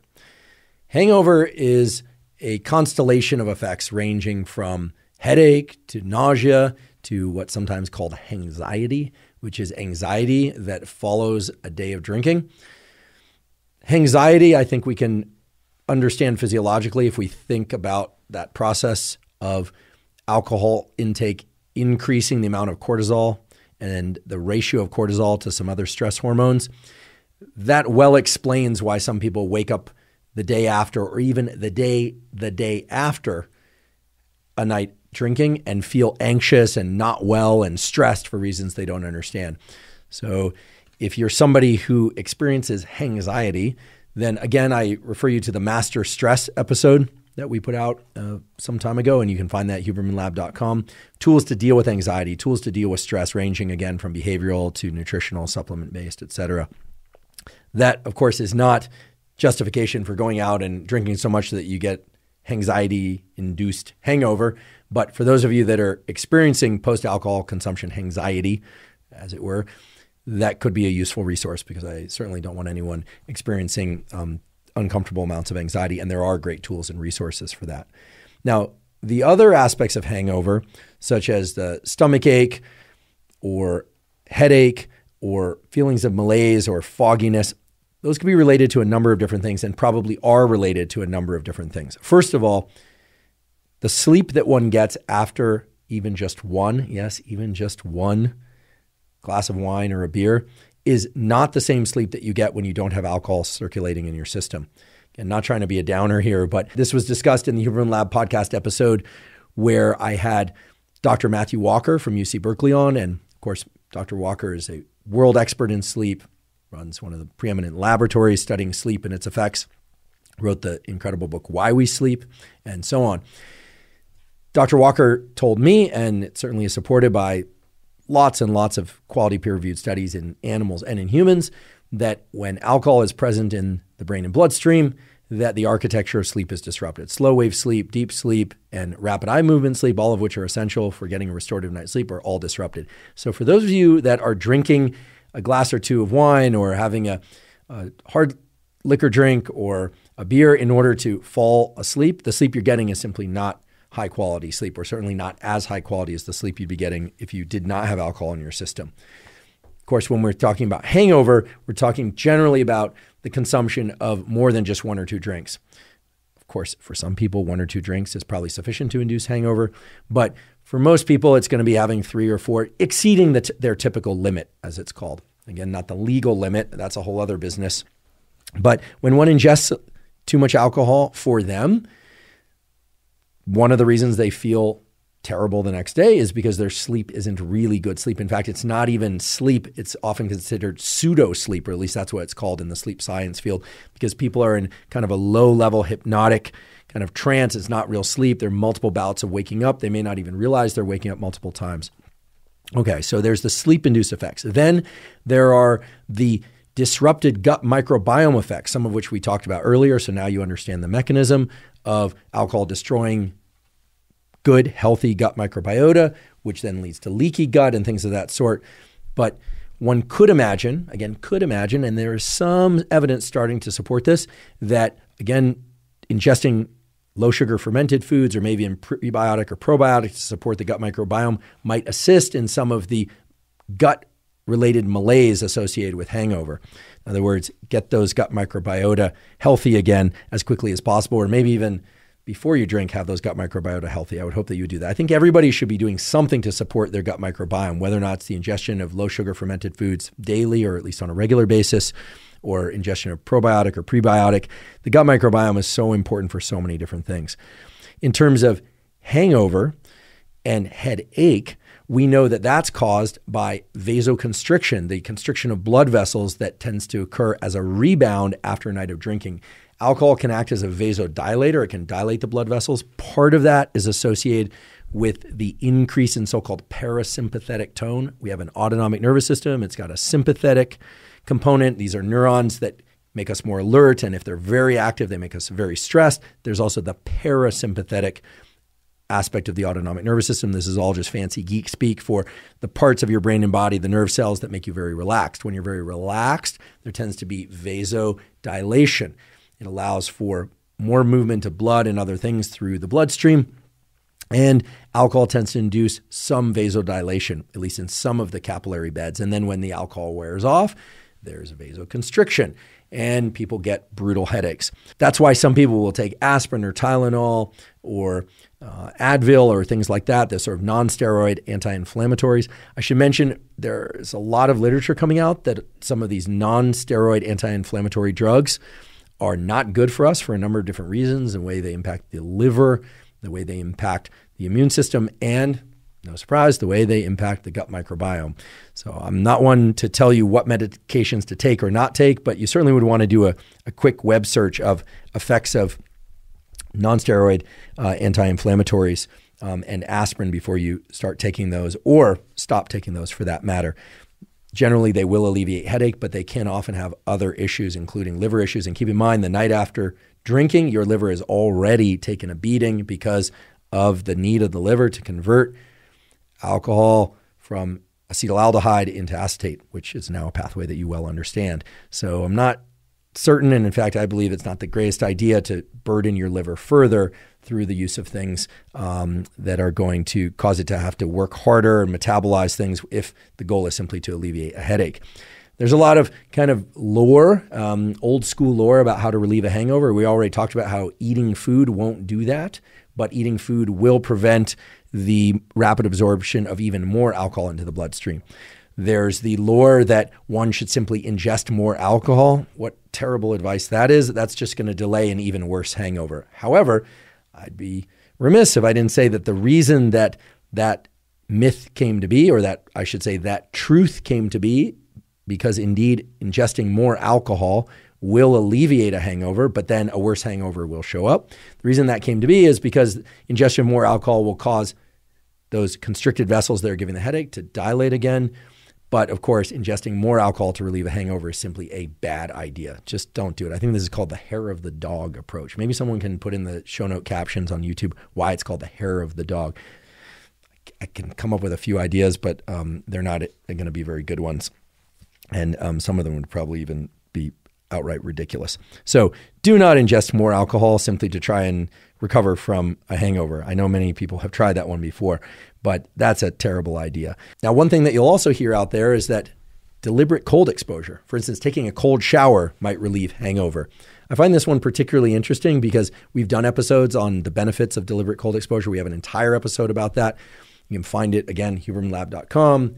There are direct links to some of the tools related to deliberate cold exposure. And we have an entire newsletter on deliberate cold exposure protocols you can find on hubermanlab.com. Go to our neural network newsletter. So those of you that are interested in ice baths and cold showers and ways to leverage those, you can find that there. What you won't find there is a description of how to use deliberate cold exposure for sake of treating hangover. But here I went into the literature and I found something kind of interesting. There is some evidence that increasing levels of epinephrine in the bloodstream can actually help with alcohol clearance. That was very surprising to me, and I want to point out this is not a large and robust literature, but there's some evidence pointing to the fact that when levels of epinephrine, adrenaline, are raised in the brain and bloodstream, that some of the components of alcohol metabolism can be accelerated, and some of the inebriating effects of alcohol can be reduced. So maybe this old school lore of taking a cold shower actually has something to it. So in thinking about the use of deliberate cold exposure in order to reduce the effects of hangover or to more rapidly clear alcohol from the brain and bloodstream, I want to be very clear and I want to emphasize your safety. The way to do that is to understand that alcohol lowers core body temperature. Okay, it can make people slightly hypothermic. It's going to drop core body temperature. So if you were inebriated and you went and got into a body of water, right, a pool or a lake or something, first of all, that's extremely dangerous to do while you're inebriated, right? People drown all the time. People drown, they die as a consequence of doing that. So please don't do that. But also, if it's very cold water, your core body temperature is going to drop even further. Now, if you've heard the episodes that I've done on deliberate cold exposure previously, I've talked about how normally when people are not ingesting alcohol, they get into an ice bath or a cold shower and their body temperature initially dips, but then it rebounds and increases. That's a process that's going to occur when people do not have alcohol in their system. When you have alcohol in your system, one of the reasons that you become hypothermic is because there's a disruption in those hypothalamic brain areas, in particular the brain area called the medial preoptic area, that regulates core body temperature. So it's not so much that alcohol makes you cold, it's that alcohol disrupts the central command centers of the brain that control temperature regulation, and that leads you to be slightly hypothermic. So if you then go get into a very cold lake, or you get into even a cold shower or an ice bath, there's the possibility of you going very, very far down the ladder into very hypothermic territory, and that can be very dangerous. Now, in terms of dealing with hangover, when the alcohol has been largely cleared from your system, well, that's where some of this kind of old lore combines with some of the modern science and says, well, if you can spike adrenaline, and certainly getting into an ice bath or getting into a cold shower or any kind of cold body of water, provided you can do that safely, that will sharply increase your adrenaline and, I should say, your dopamine. That's been shown, and we've talked about this on the podcast before. You get these long, extended increases, several hours of increases in dopamine from deliberate cold exposure. It's well documented in humans, by the way. So one could imagine using deliberate cold exposure as a way to accelerate the recovery from hangover. Provided that's done safely, I think there's no reason to not explore that. And if you wonder what safely is and what temperatures to use, please check out the episode on deliberate cold exposure. Cold showers, therefore, might actually be one way to at least partially relieve hangover. Certainly the science from various places in the literature converge to say that. But again, be careful, please, please, please be careful not to get into cold water when you are inebriated. It's absolutely dangerous for all the obvious reasons. And it's dangerous also for the non-obvious reasons, not the least of which is the dramatic decreases in core body temperature that can make you dangerously hypothermic. Now, how would you go about using deliberate cold exposure to accelerate recovery from hangover? Well, there I would look to the kind of standard protocols of, 1 to 3 minutes or maybe even 6 minutes if you can tolerate it. If you're really cold adapted, maybe you do 7 or 10 minutes in a cold shower, although that could be a lot. Most people are going to experience a sharp increase in epinephrine and adrenaline and a long-lasting increase in dopamine from 1 to 3 minutes of deliberate cold exposure. Ideally done immersion up to the neck. Again, do this safely, please, please, please. Or a cold shower where you're getting under the shower as much as possible. How cold? Well, that's going to vary person to person. I suggest making it as cold as is uncomfortable such that you really want to get out, but that you can stay in safely without, for instance, giving yourself a heart attack. Because if the water is really, really cold, of course, you could give yourself a heart attack. Most showers won't go that cold, although probably some will. Again, please use caution. Spike your adrenaline, spike your dopamine with deliberate cold exposure safely. Other components of hangover that could be good targets for trying to alleviate hangover. And here I hope you are getting the picture because it is accurate to say that hangover is a multifaceted phenomenon. It's not like one molecule and one receptor. It's a bunch of things happening in the brain and body. But is the dehydration associated with alcohol? Alcohol is a diuretic for multiple reasons. It causes people to excrete not only water, but also sodium. Sodium is an electrolyte critical for the function of neurons. So making sure that you have enough sodium, potassium, and magnesium, so-called electrolytes, is going to be important for proper brain function, bodily organ function. Even for people that have just had 1 or 2 drinks the night before, it's likely that your electrolyte balance and your fluid balance is going to be disrupted. And that's because alcohol also disrupts the so-called vasopressin pathway. I talked a lot about vasopressin and the way that it interacts with and controls different aspects of water retention and water release from the body in the form of urine in the episode on salt. So I'm referring to Hubermanlab.com as the site where you can find that episode on salt balance and ways to restore electrolyte balance. Having your electrolytes at the proper levels before you drink is ideal. Some people will say for every glass of alcohol that you drink, you should drink 1 glass of water. I would say better would be 2 glasses of water, given the dehydrating effects of alcohol, and even better would be water with electrolytes. That certainly would set you up for a better day the next day. And if you don't manage to do that, because I suppose it's kind of geeky walking around with electrolyte packets out at the bar or whatnot, although, geeky in my book is a good thing. The next day, you could take some electrolytes upon waking, maybe even some before you go to sleep at the night of drinking. So hangovers made worse by disturbed sleep, made worse by disrupted gut microbiome, made worse by disrupted electrolytes, made worse by the depletion of epinephrine and dopamine. That's why replenishing the microbiome with fermented foods, low sugar fermented foods, that is. That's why using safe, deliberate cold exposure for spiking adrenaline and for increasing dopamine. And that's why consuming electrolytes are all going to be beneficial. The folks over at examine.com, a website that I really like because it just has so much useful information, have assembled a list of things that have been purported to improve, or I should say to remove the effects of hangover. And as they point out, and I would like to point out over there, there isn't a lot of quality science to support the idea that any one compound can eliminate hangover. And that's probably because hangover, again, arises from multiple organs and tissues and systems in both the brain and body. Nonetheless, they have a terrific list over there of things, everything from Japanese pear fruit juice has been proposed to do this, to some other really esoteric things, even things like yohimbine. Frankly, when I look at the literature there and elsewhere, one simply cannot find the magic substance, the one herb, the one potion that can wipe away hangover. Getting rid of hangover is going to be best solved by doing a collection of a small number of very powerful things, of which I've already listed off a few. However, there are some additional things that one can do for relieving hangover. And one of them is to be very thoughtful about what sorts of alcohol one consumes. So I find this interesting. There have actually been studies of which types of alcohol lead to the greatest hangovers. There's actually a lot of legend and lore about this as well. Some people have said, for instance, that drinks that have a high sugar content lead to greater hangovers. Turns out that's not the case, or at least that's not what the science points to. If you look at the expected hangover severity, what you find is that at the bottom end of the scale, there's a drink that I'm not going to tell you for the moment. But what you find is that near it is, for instance, beer. The consumption of beer, provided it is not overconsumption, right? It's not far beyond the tolerance of the individual. So there's 1 or 2 beers, is less likely to cause a hangover than, say, whiskey. And a glass of whiskey, or I should, not as much whiskey as beer, of course, but a glass of whiskey, for instance, is more likely to cause hangover than gin is, it turns out. Again, this is what's fallen out of the data. And yet a glass of rum or red wine is more likely to cause a hangover than any of the other things I've mentioned so far. At the top of the list of drinks that induce hangover is brandy.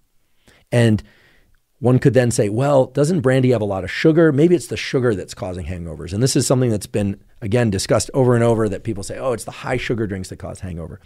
It turns out, however, that when one looks at drinks, alcoholic drinks and sugar content and hangover, at the very bottom of the list is, and gosh, this makes me cringe just to think about, is ethanol diluted in orange juice. Ugh, I can't believe people actually drink this. But ethanol diluted in orange juice. So this is not vodka and orange juice, okay? Vodka was third on the list from the bottom of drinks that induce hangover. Again, this is within amounts that are comfortable for the person to drink, that they have enough experience with, or that they have the body weight to tolerate without getting very, very drunk. So the point is that if it were sugar that's causing hangover, well, then the ethanol diluted in orange juice would probably be at the top of the list in terms of inducing hangover, but it's not. It's at the bottom of the list, and brandy is at the top of the list. So what you find is that what scales from ethanol diluted in orange juice to beer to vodka to gin, here I'm ascending the hierarchy of things that cause hangover: gin, white wine, whiskey, rum, red wine, and then brandy at the peak. It's sort of the world heavyweight champion of hangover-inducing drinks. Well, what's increasing are congeners within those drinks. Congeners are things like nitrites and other substances that give alcohol its distinctive flavor and that also lead to some of the inebriating effects of alcohol. Now, then you ask, okay, well, what is it that these congeners are doing, and what are these nitrites doing? And guess what? While they do have effects on the brain and on other tissues, their main effects are to disrupt the gut microbiome.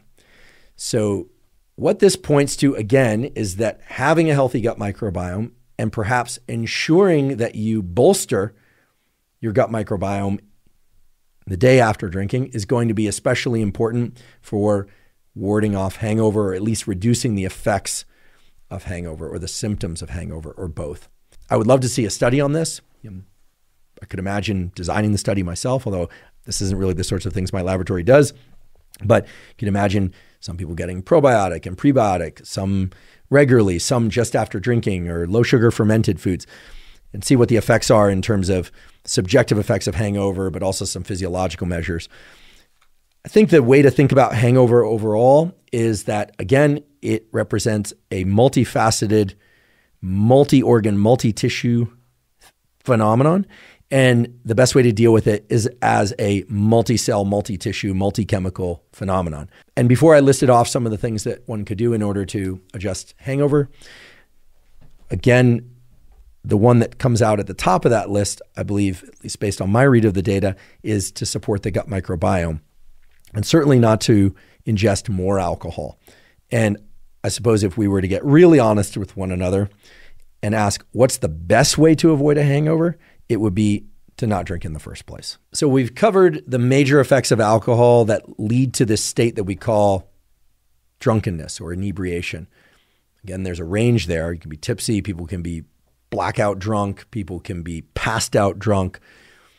We've also talked about hangover and the fact that it's a multifaceted phenomenon, and recovery from hangover involves a multifaceted approach. Next, I want to talk about tolerance. Tolerance to alcohol is a very interesting phenomenon. It has roots mainly in the brain and in brain systems. There's not time in the world, let alone within this podcast, to get into all the aspects of tolerance. There are more than 10 different types of tolerance.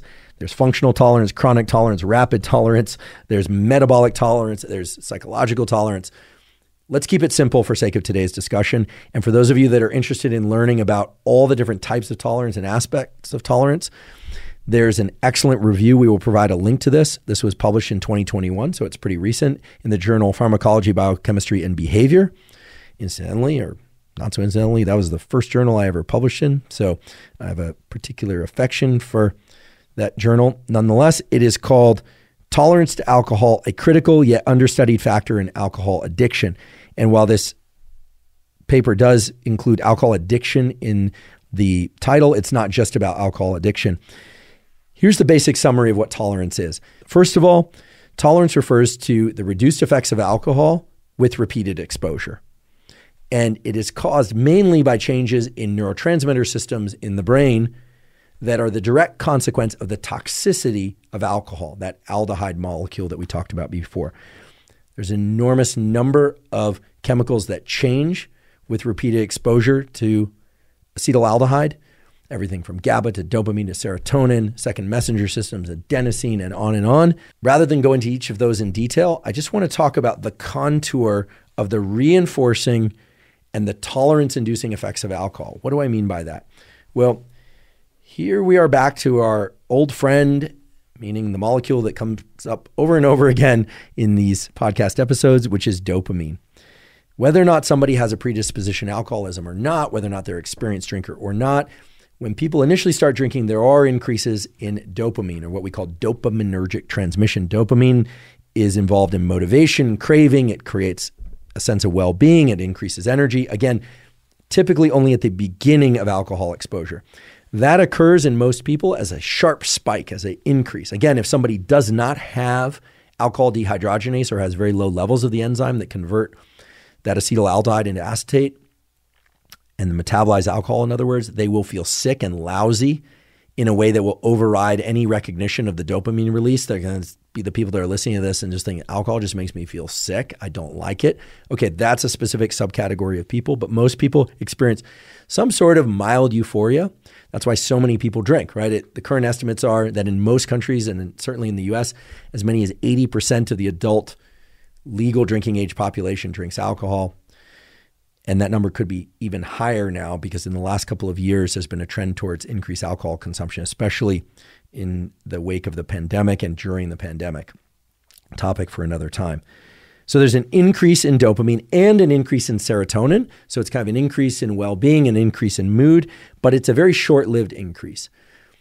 Very soon after, and actually triggered by that increase, is a long and slow reduction in dopamine and serotonin and related molecules and circuits. So basically what you're getting is a blip of feel good followed by a long, slow arc of feeling not so great, which is why typically people will drink again and again across the night. The key thing to understand about tolerance is that with tolerance, the duration of that long, slow reduction in dopamine and serotonin gets even longer. In other words, the negative effects of alcohol that happen after the initial feeling good extend longer and in fact get more robust. However, there's also a reduction in the reinforcing properties of alcohol. There's a shrinking of the feel-good blip that happens when one first ingests alcohol. And this has been measured in animals and humans. So the first drink that somebody has, provided they have enough alcohol dehydrogenase that it doesn't make them feel nauseous and sick right away, they feel really good. And then as it wears off, they feel kind of lousy and they want to drink more. So they might drink more. With each subsequent drink, and even drinks on different nights or even different weeks, the amount of dopamine that's released is reduced. The amount of serotonin that's released is reduced. So what you're getting is less and less of the reinforcing properties of alcohol, the feel-good stuff, and more of the punishment pain signal aspects of alcohol. This is the contour of chemical release in the brain that was referred to by my colleague, the incredible Dr. Anna Lembke, who's a medical doctor. She wrote the incredible book, Dopamine Nation. She was a guest on this podcast, on Joe Rogan's podcast, on Rich Roll's podcast, and several other podcasts. World expert in addiction, and she talked about this pleasure-pain balance that extends beyond alcohol to things like sex and gambling and to other behaviors that can potentially become addictive, but certainly includes alcohol. So tolerance, it seems, is a process in which people are ingesting more and more alcohol as an attempt to get that feeling of well-being back. But what they're really getting is an extended period of punishment, of pain, and of malaise from the alcohol. Now, you might say, well, how does that relate to tolerance? Well, it turns out what they do behaviorally, and when I say they, I mean animals do this and humans do this, is they start drinking more and more in an attempt to activate those dopamine and serotonin neurons and receptors. And as they do that, there is an increase in alcohol dehydrogenase. So the enzyme that metabolizes alcohol is increased because the body and liver have to contend with all that alcohol. So now you've got, again, the two-hit model. You're getting less of the feel-good chemicals, more of the negative chemical release or pattern of subjective feeling, I should say. And you're metabolizing alcohol more quickly and more readily, but it's not taking you to a better place in terms of how you feel. That's one of the major underlying reasons for what we call tolerance. So if you're somebody who drinks and you notice that the feeling that you are seeking with alcohol is now requiring an additional drink or drinks, plural, chances are you are disrupting the dopamine and serotonergic systems of your brain, and you are doing that in a way that is increasing the pain and punishment signals that follow alcohol ingestion. And again, that's not just on the night that you're drinking, but afterwards as well. Is that all bad news? Well, pretty much. But the good news is that if you abstain from drinking for some period of time, then of course these systems reset. How long you need to abstain will depend on how much you were drinking and how long you were drinking for. Certainly people who have alcohol use disorder, who are alcoholics, their main goal should be to quit alcohol completely. I know there's some debate about this, and I don't want to get into that debate because I'm certainly not going to try and direct anyone's recovery. There are expert counselors and MDs and people that can work with people. In fact, for some very heavy drinkers and people with serious alcohol use disorder, going cold turkey, that is stopping drinking completely, can actually be medically dangerous. So the path to sobriety for certain people looks different than the path to sobriety for other people. What I'm referring to here are people that are ingesting, again, somewhere between, on average, 1 to 2 drinks per night, whether or not that's done night to night or whether or not that's condensed to weekend use. I know a number of people are going to ask, perhaps are screaming, is drinking good for me in any way? For instance, many people have probably heard that resveratrol is good for people and that red wine is enriched in resveratrol. I hate to break it to you, but the reality is that if indeed resveratrol is good for us, and there's some debate about this, some people say strongly yes, some people say no, other people say maybe, the amount of red wine that one would have to drink in order to get enough resveratrol, in order for it to be health promoting, is so outrageously high that it would surely induce other negative effects that would offset the positive effects of resveratrol. So I wish I could tell you different. Again, I'm not here to be the bearer of bad news, but the statement I just made was confirmed by Dr. David Sinclair when he was a guest on this podcast. It's confirmed by other researchers who work on resveratrol and related pathways. I wish I could tell you that red wine is good for your health. And indeed, it might be through some other mechanisms. So for instance, there have been studies of low to moderate red wine consumption. This would be anywhere from 1 to 4 glasses per week. And I don't mean enormous glasses. I mean 6-ounce glasses of red wine. And in those cases, some of the stress reduction that can be induced by consumption of red wine, maybe some of the other micronutrients and components within red wines, in particular red wines that come from particular grapes. And this gets really nuanced and frankly is not well worked out in the peer-reviewed literature, certainly not clinical trials, at least not that I'm aware of. Tell me if you're aware of a great clinical trial on this. Well, there may be some positive effects of that very low level of consumption. I'm not trying to take away anybody's red wine. I'm not trying to take away anybody's anything.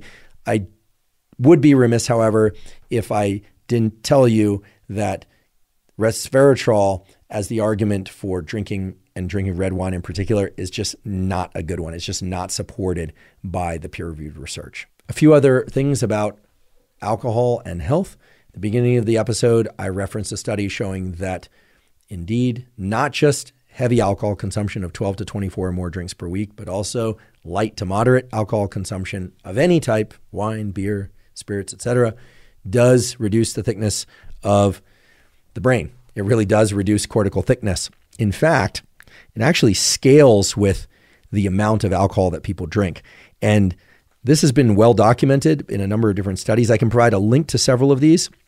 One of the more striking ones actually shows that there's almost a dose-dependent increase in shrinkage of the gray matter volume and in these white matter tracts, these axons, these wires as it would, that connect different neurons as a function of how much alcohol people drink. And that's also what's been seen in this recent study that I referenced at the beginning and that's in the show note captions. So again, probably the best amount of alcohol to drink would be 0 glasses per week or ounces per week. For those of you drinking low amounts of alcohol, make sure you're doing other things to promote your health. And for those of you that are drinking moderate, and certainly for those of you that are heavy drinkers, please do everything you can to move away from that and to quit entirely. But even for the moderate consumers of alcohol, you are going to want to be aware of some of the negative health effects and do things to offset those if indeed you're not going to stop drinking or reduce your intake. One of the really bad effects of alcohol, but that's extremely well documented, is the fact that alcohol, because of this toxicity of acetaldehyde and related pathways, can alter DNA methylation. It can alter gene expression. That can mean many things in different tissues, but it is associated with a significant increase in cancer risk, in particular breast cancer, and in particular because breast tissue is present in both males and females, but in women, it's especially vulnerable to some of the DNA methylation changes. Well, breast cancer in women has a relationship to alcohol intake, and alcohol intake has a relationship to breast cancer in women. In fact, there has been proposed to be anywhere from 4 to 13% increase in risk of breast cancer for every 10 grams of alcohol consumed. How much is 10 grams? Well, there we need to think a little bit about the variation in the amount of alcohol in different drinks across the world. Different countries serve different sized drinks and have different concentrations of alcohol in those drinks. So without going down too much of a rabbit hole and just giving you some good rules of thumb to work with, there have been studies of the percentage of alcohol included in different drinks and the sizes of different drinks that are served in different countries. And here's a kind of a patchwork of those findings. In Japan, 1 beer, 1 glass of wine, or 1 shot of liquor as it's served there tends to include anywhere from 7 to 8 grams of alcohol. In the US, 1 beer, which generally is 12 ounces, if it's in a bottle, 1 glass of wine or a shot of liquor tends to include about 10 to 12 grams of alcohol. And in Russia, 1 drink of the various sorts that I just described typically will have as much as 24 grams of alcohol because of the differences in the concentration of alcohols and the size of drinks that are poured in these different countries. Okay. Of course, there are other countries in the world. Those countries are also vitally important, but those are the ones that I extracted from the studies that I could find. What does this mean? Well, what we're talking about is that for every 10 grams of alcohol consumed, so that's one beer in the US, maybe a little bit more than one beer in Japan, or basically a third of a drink in Russia, there's a 4 to 13% increase in risk of cancer. That's pretty outrageous, right? And you might think, wait, how could it be that, this stuff is even legal? Well, look, it's, as I described before, it's a toxin. It's also a toxin that people enjoy the effects of. I mean, in the US, at least they tried prohibition. It certainly did lead to a reduction in alcohol-induced health disorders, in particular cirrhosis of the liver. It also led to a lot of crime because it became a substance that a lot of people still wanted and that people were willing to break the law in order to provide, or I should say to sell and provide. But the point is that the more alcohol people drink, the greater their increase of cancer, in particular breast cancer. And that's because of the fact that alcohol has these effects on cells that include changes in gene expression. And cancer, that is the growth of tumors, is a dysregulation in cell cycles, right? A tumor is a aggregation or the proliferation. Aggregation is stuff sticking together, by the way. Proliferation is stuff duplicating. A proliferation and aggregation of cells that could be a glioma, glial cells, glioma, brain tumor, right? It could be lymphoma, so within the lymph tissue, et cetera. The mutations that alcohol induces to cause this are wide-ranging. Some of those are starting to be understood. For those of you that are interested in cell biology, I'll just mention that the PD-1 pathway, again, this is super specialized and for the aficionados only. You don't need to know this. The PD-1 pathway seems to be upregulated, and we knew this from the discussion earlier, there's a downregulation in some of the anti-inflammatory molecules that help suppress this proliferation of cancers. Nowadays, there's a lot of interest in the fact that the immune system is constantly combating cancers that exist in us all the time. Little tumors start growing and our immune system goes and gobbles them up. Little tumors start growing, the immune system senses inflammation, sends out these incredible cells, these killers, B cells and T cells, and beats them up. Cancers proliferate and take hold and cause serious problems when the proliferation of cells exceeds the immune system's ability to gobble up and remove those cells. There are other mechanisms of regulating cancers, but that's one of the primary one. And alcohol hits it. Again, it's a two-hit model. It increases tumor growth and it decreases the sorts of molecules that suppress and combat tumor growth. So again, even low to moderate amounts of alcohol can be problematic for sake of cancers, in particular breast cancers. Epidemiologists and health specialists love to try and compare different substances in terms of how bad they are. Rarely do they compare substances in terms of how good they are, but sometimes they do. And what they'll sometimes tell you and what you can find in the literature is that ingesting 10 to 15 grams of alcohol a day, so that would be like one beer in the US or one glass of wine, is the same as smoking 10 cigarettes a day. Frankly, it's hard to make that direct relationship really stick because, it's a question of, how long people inhale, do they have a predisposition to a lung cancer, et cetera. But even if that number is off by plus or minus 2 cigarettes, or even if that number would, the equivalent of one glass of wine equals 1 cigarette per day, I think there's general consensus now that nicotine consumed by vaping or by cigarette, it's bad for us in terms of lung cancer and other forms of cancer. And for some reason, I don't know why, because this knowledge about alcohol and cancer and these established relationships have been known since the late 1980s. The first, kind of landmark paper on this was published in 1987. I can provide a link to that paper. It's actually quite interesting to read. Well, the relationship is there, and yet we don't often hear about it, right? In fact, before researching this episode, I had heard before that alcohol can increase cancer risk, but I wasn't aware of just how strong that relationship is. Because of the serious nature of what we're talking about, and because I would hate to be confusing or misleading to anybody, I want to just emphasize that this statistic that there is a 4 to 13%, depending on which study you look at, a 4 to 13% increase in the risk of cancer, in particular breast cancer, for every 10 grams of alcohol consumed. That's 10 grams per day. So that's one drink per day. But I do want to emphasize that if that equates to 7 drinks per week and all those 7 drinks are being consumed on Friday and Saturday, it still averages to 10 grams per day. And I also want to emphasize that there are things that people can do to at least partially offset some of the negative effects of alcohol as it relates to predisposition to the formation of certain kinds of tumors and cancers. I also want to be clear before I say it that doing the things I'm about to tell you is not a guarantee that you're not going to get cancer, nor is it a guarantee that alcohol is not going to lead to an increased predisposition for certain kinds of cancers. And the two things are consumption of folate and other B vitamins, especially B12. The consumption of folate and B12 has been shown to decrease cancer risk in people that ingest alcohol, but not completely offset it. Why that isn't exactly clear. It probably has something to do with the relationship between folate and B12 and other B vitamins in gene regulation pathways that can lead to tumor growth. At some point soon, we will get an expert in cancer biology and in particular in breast cancer biology on the program, and we can ask them about this. But I realize this is going to raise a number of questions and maybe even cause some of you to go out there and start taking folate and other B vitamins and B12. Not incidentally, a lot of the reported hangover supplements and treatments include folate and B12. I don't know if they had the cancer literature in mind when they created those supplements and products. I doubt they did.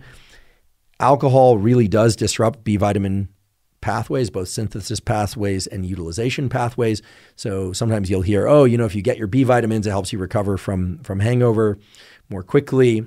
Again, the literature doesn't support that, but also, again, there aren't a lot of studies.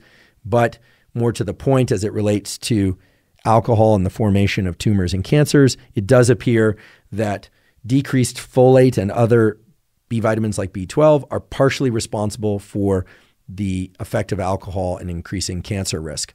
And it does appear that consuming adequate amounts of folate and B12 might partially, I really want to boldface and underline and highlight, partially offset some of that increased risk.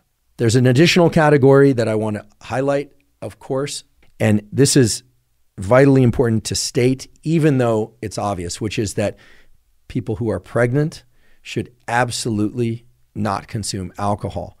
Fetal alcohol syndrome is well known and established. It's terrible. Fetuses experience diminished brain development that's often permanent, diminished limb development, diminished organ development in the periphery, meaning the heart, the lungs, the liver, etc.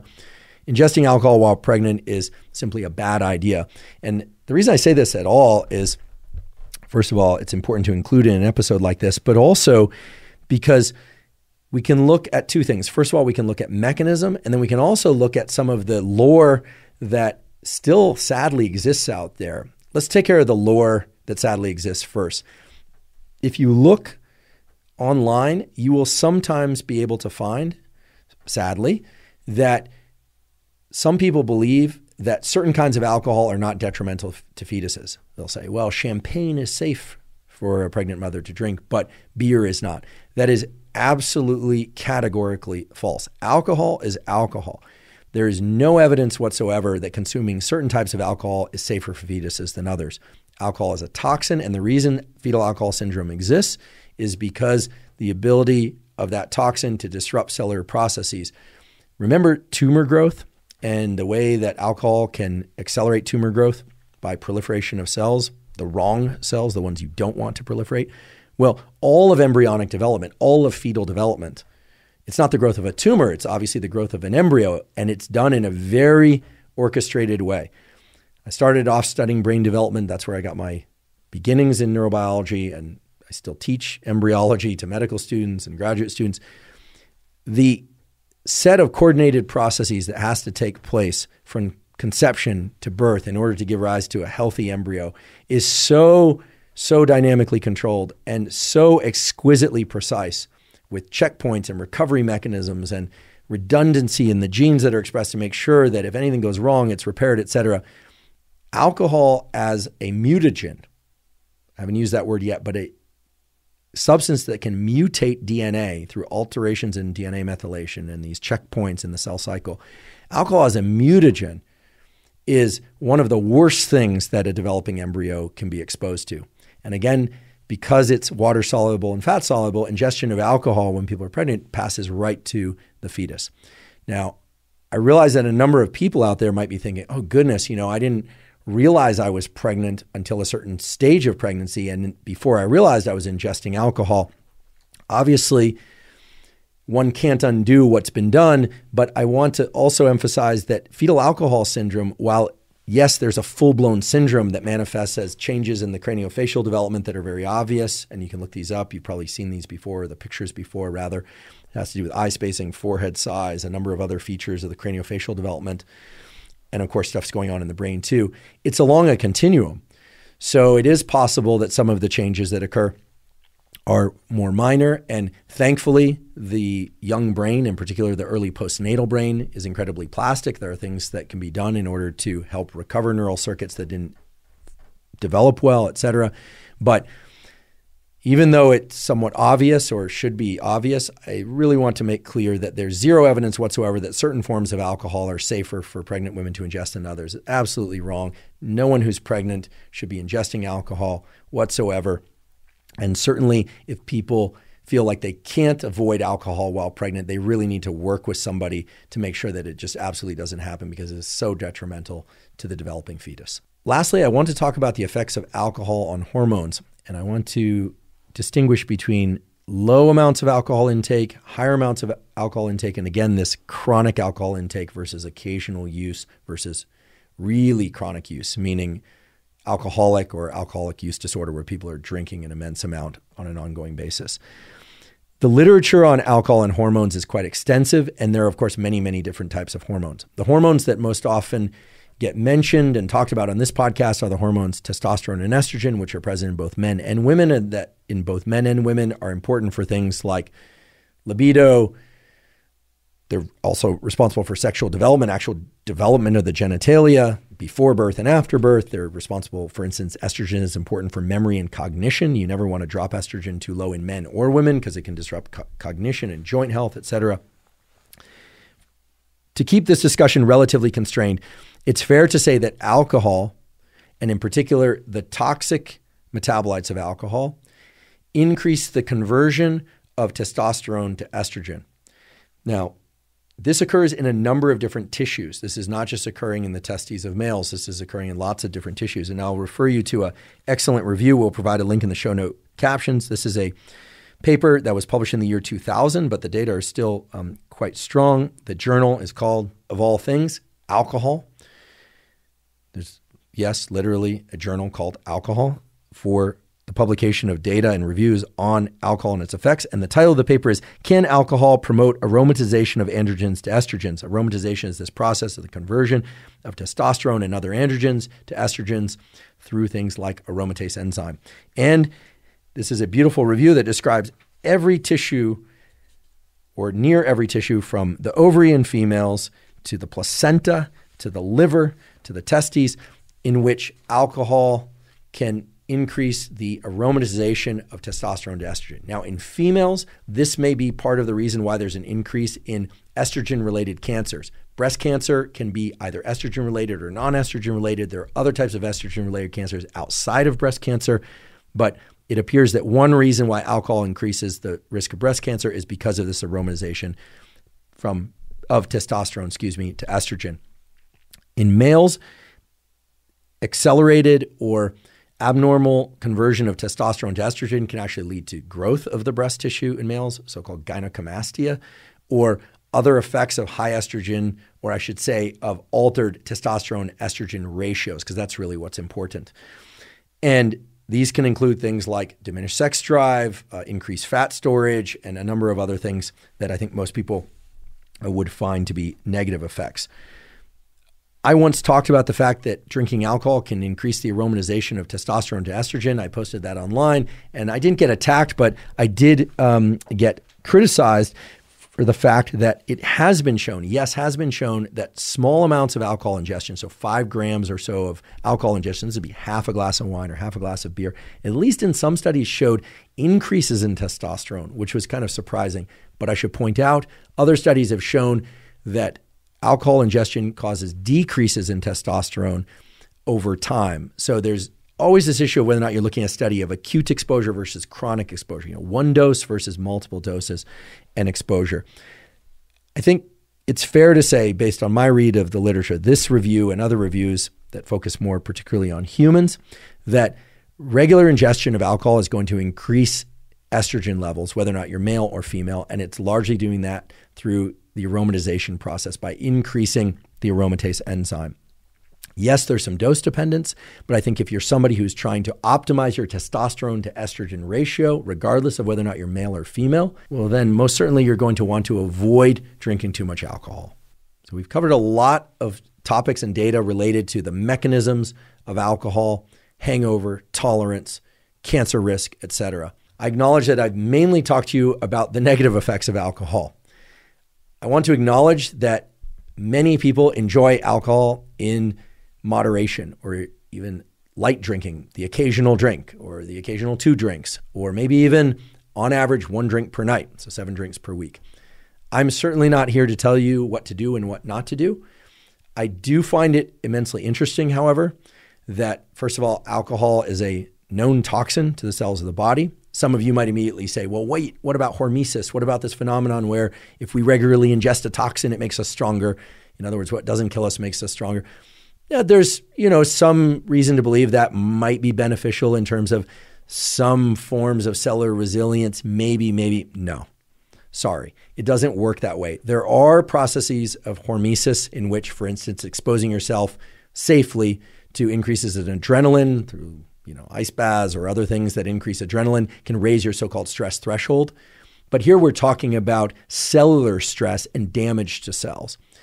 So my read of the literature, and again, this is my read, and I invite others to, provide studies, or I would prefer actually collections of studies that point in the direction, if they exist, that alcohol can be beneficial. But my read of the literature, or I should say, my understanding of what I would call the center of mass of the literature on alcohol is that no consumption, zero consumption of 0 ounces of alcohol is going to be better for your health than low to moderate consumption of alcohol.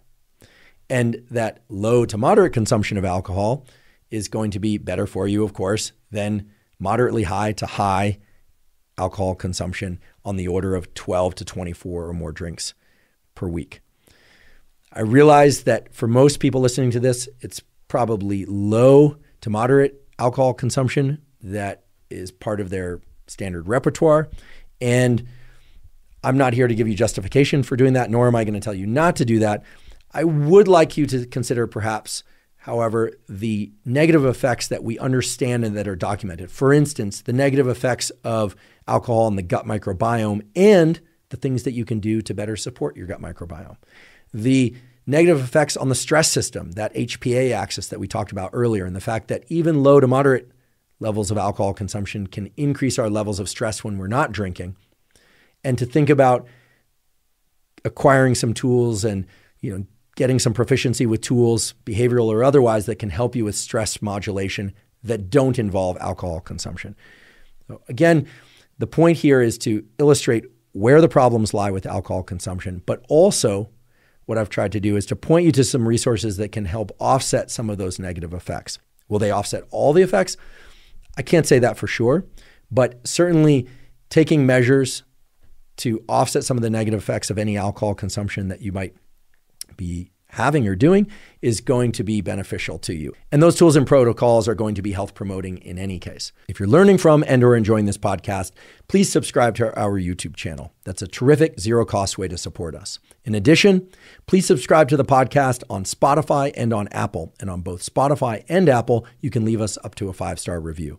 If you have questions for us about the content covered on the podcast or suggestions of topics you'd like us to cover or guests that you'd like us to host on the Huberman Lab podcast, please include all of that in the comments section on YouTube. We do read all the comments. Please also check out the sponsors mentioned at the beginning of today's podcast and check out Momentous Supplements, our new partners in the supplement space, and check out Athletic Greens. That's the best way to support this podcast. If you're not already following us on social media, please do so. We are Huberman Lab on Twitter, and we are also Huberman Lab on Instagram. And both places, I cover science and science-related tools, some of which overlap with the content of the Huberman Lab podcast, but much of which is unique from the content covered on the Huberman Lab podcast. Again, that's Huberman Lab on Instagram and Huberman Lab on Twitter. Please also check out our Neural Network monthly newsletter. This is a newsletter that has summaries of podcast episodes. It also includes a lot of actionable protocols. It's very easy to sign up for the newsletter. You go to hubermanlab.com, click on the menu, go to newsletter. You supply your email, but we do not share your email with anybody. We have a very clear and rigorous privacy policy, which is we do not share your email with anybody. And the newsletter comes out once a month, and it is completely zero cost. Again, just go to hubermanlab.com and go to the Neural Network newsletter. I'd also like to point out that the Huberman Lab podcast has a clips channel. So these are brief clips, anywhere from 3 to 10 minutes, that encompass single concepts and actionable protocols related to sleep, to focus, interviews with various guests. We talk about things like caffeine, when to drink caffeine relative to sleep, alcohol, when and how and if anyone should ingest it relative to sleep, dopamine, serotonin, mental health, physical health, and on, all the things that relate to the topics most of interest to you. You can find that easily by going to YouTube, look for Huberman Lab clips in the search area, and it will take you there. Subscribe, and we are constantly updating those with new clips. This is especially useful, I believe, for people that have missed some of the earlier episodes or you're still working through the back catalog of Huberman Lab podcasts, which admittedly can be rather long. And last, but certainly not least, thank you for your interest in science.